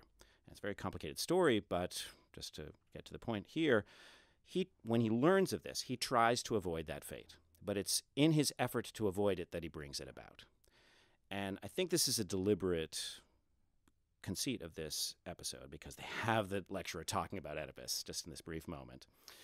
What happens? Well, that first scene, there is Marie, the mother, who becomes terrified of a fate, namely her daughter is going to die because of some negligence on her part. And so she then tries to avoid that fate by supervising her with the smoothies and the probiotics and, of course, the Arkangel implant. What happens in the end? The daughter abandons her, the very thing that she feared, because the daughter is so enraged, I think justifiably, not that what she does is justifiable, but so enraged by having been deprived of her childhood, her normal childhood, that she, as you know, if you've watched the episode, it's brutal. She beats her. I thought it the first time I saw it, to death. Yeah, so did I. Yeah. So bloody. But the mother eventually revives and runs out and screaming her name into the street, exactly as she screamed her name when the daughter got lost in the playground, which that's the scene that you remember as, okay, that's the traumatizing episode for which the Arkangel implant is supposed to be a solution. But it goes all the way back to the birth moment. Yeah. Well, it's a weird thing about certain kinds of fears and anxiety. I mean, Freud's really great on this, but like the way in which it becomes a self-fulfilling prophecy. Yes. That, like, if you're, it's sort of when you're learning how to drive and they tell you, be careful, look at that point in the middle of the road, because if you look at a point on the side, you will naturally start veering towards that thing. That's a good analogy. Right. Yeah. And there's this weird thing that when you are really kind of afraid of a particular thing and trying so hard to avoid that thing, you sometimes veer towards it, right? I mean, I saw this with just when I was a young man, a teenager. I was so obsessed when I was a kid and a teenager. I was so obsessed with not being like my father. Mm-hmm. Like, I absolutely wanted to be the opposite of my father. That trying so hard to be not like something, I ended up in some respects going to an opposite extreme that was in many ways just as bad. And You're captured by that dichotomy. Yeah, and so I had to transcend that, Yes. the way that like Nietzsche talks in the prologue to Thus Spoke Zarathustra, the camel, the lion, and the child. Like, I had to transcend my kind of rebellious, like je suis contre kind of like, I had to transcend that so that I could just do my thing, right? Yeah. But you see that it's weird in relationships. Like you were saying, I see with my students, the students who have the most conservative, repressive parents are the students who overwhelmingly are more than average, are lying to their parents, are getting pregnant, are getting like STIs, Mm-hmm. are getting in all sorts of trouble. So it's like the more that they try and like bottle this, the more they have an opposite reaction, which is strange, because if you would think, if you are, and you see the same thing in the United States. I've seen the maps that the Bible Belt, the places that are most religious, have the highest divorce rates, the highest teen pregnancy rates. I've seen those. They consume the most amount of pornography. So there is this weird like kind of return of the repressed that happens, right? Yes. So I mean, with parenting, I just I don't know what's going on there. I mean, maybe it is, what is it? Is it Chris Rock or, Chris Rock? He says like, if you're homophobic, you're gonna have a gay son, right? If you're a racist, guess what? Your daughter's gonna come home with like, you're gonna like whatever you are most kind of against. That's with your kids. That's going to happen. I think you've led me to a deeper answer now to the question that you asked me that I really wanted to answer. And that you asked me, so how do we respond to the Arkangel problem? First I said, well, it's this cultural thing. There's nothing we can do. And then I said, here is how you can help the kids, at least in the family. But now I think the answer I ultimately want to give is you have to work on yourself. So take Marie. If it's a self-fulfilling prophecy, which is I think the episode is illustrating, it's her anxiety that's really at the root of the problem. She can't handle risk. That's why she freaks out in what seems to be a pretty normal birth. And so if you see that Arkangel episode and you think, I don't want this to happen to my kids, I don't want this to happen to my relationships, if you want to broaden it out, first thing you have to do is attend to your own anxiety that might happen. And you have to be able to say, it might, and I'm going to have to be okay with that. And that's very difficult. You need some kind of resources. I would call them spiritual resources in the broadest sense. And I think it's thus not a coincidence that our conversation wandered into the psychedelics and into Plotinus and into Christianity and so on, the Stoics. Even though Arkangel doesn't have spiritual themes, it's not wearing them on its sleeve. I think that without resources of some sort like that can put your life into perspective and say, even when these awful things happen, it's going to be okay in the broadest sense. Without that, I don't know that you can manage that anxiety. And if you can't manage that anxiety, you're going to project it onto your relationships and spoil them. And you'll get, and they'll, I mean, it just, you remember that show that was popular when we were kids, Family Ties? Yes. And you have like the two hippie progressive parents, and they have Alex P. Keaton. Yes. Who's like so this, 80s, which, he has like a poster of Reagan. Nixon on his wall and Reagan, and he's super conservative, right? And like that dynamic seems to play out very often. The idea that, okay, you have really conservative parents, and so the kid kind of rebels and becomes like, something else. And then, you have all these. So it seems like whatever you're trying really hard to do, to some extent, the kids are going to push against those limits. Yeah. Right. So then choose your limits carefully. Yeah, choose your limits carefully. Like I mean, the funniest one, I mean, he's definitely listening to the podcast, but my friend Jimmy McDonough, hi Jimmy, in Baltimore, he jokingly, he's one of the funniest guys I've ever met in my entire life. He's actually Tina Fey, in this famous interview she did with Playboy, the interviewer said, like, when did you decide you wanted to be a comedian? And she said, well, there was this guy I went to school with in Philly named Jimmy McDonough, and he was so funny. It was like a superpower. Yeah. Like he could make the teachers like laugh hysterically, even the most serious. Could make the principal, like anybody, like he could make them laugh. I want to find out more about this. But we'll but Jimmy was saying, like, when his wife was expecting their first, but he said, well, I want my kid to be interesting, and so that way I have to like scare them. And so he said, he goes, he's making me laugh remotely. He's like, so what I'm gonna do is when my kid is young, I'm gonna get bear claws and hide under my kid's bed, and then I go, whoa, with the bear claws. And he said, and so then it'll be interesting, because all the interesting people I know had these like traumatic childhoods. So I'm gonna artificially, and I remember like the opposite of an Arkangel. When I was explaining the Jonathan Haidt and Greg Luciano's thesis to Jimmy, his first response was, "Oh, come on, this is like my silly bear claws thing. Like, so what? They're gonna try and like toughen their kids up and all that. He's like, I don't, because I don't buy that. He said, life is going to hurt you sooner or later, whether you want to, it's going to hurt them. I can, cuddle him for now while he's under my protection. I can do that. And I'm not worried about him. He'll experience plenty of suffering, whether I want him to or not. Right. So I don't need to add to it. Yeah.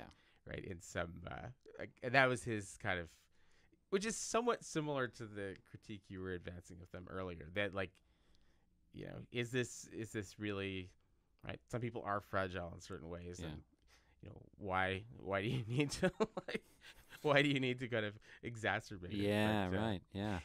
I thought you had some specific questions, right? We've answered them all. We have. Yes, in our roundabout way, we've answered them all. Awesome. Well, do you have any sort of closing remarks? No, I'm really happy about the way that you invited me to think about what the solution is. And of course, I don't have the solution, but I feel like through this conversation, I've gone deeper in my thinking about the right response to this episode. Awesome. At least for me. Well, thank you so much for coming on the podcast. Likewise, since it's also mine, thank you so much for being being a guest for the first time on my show.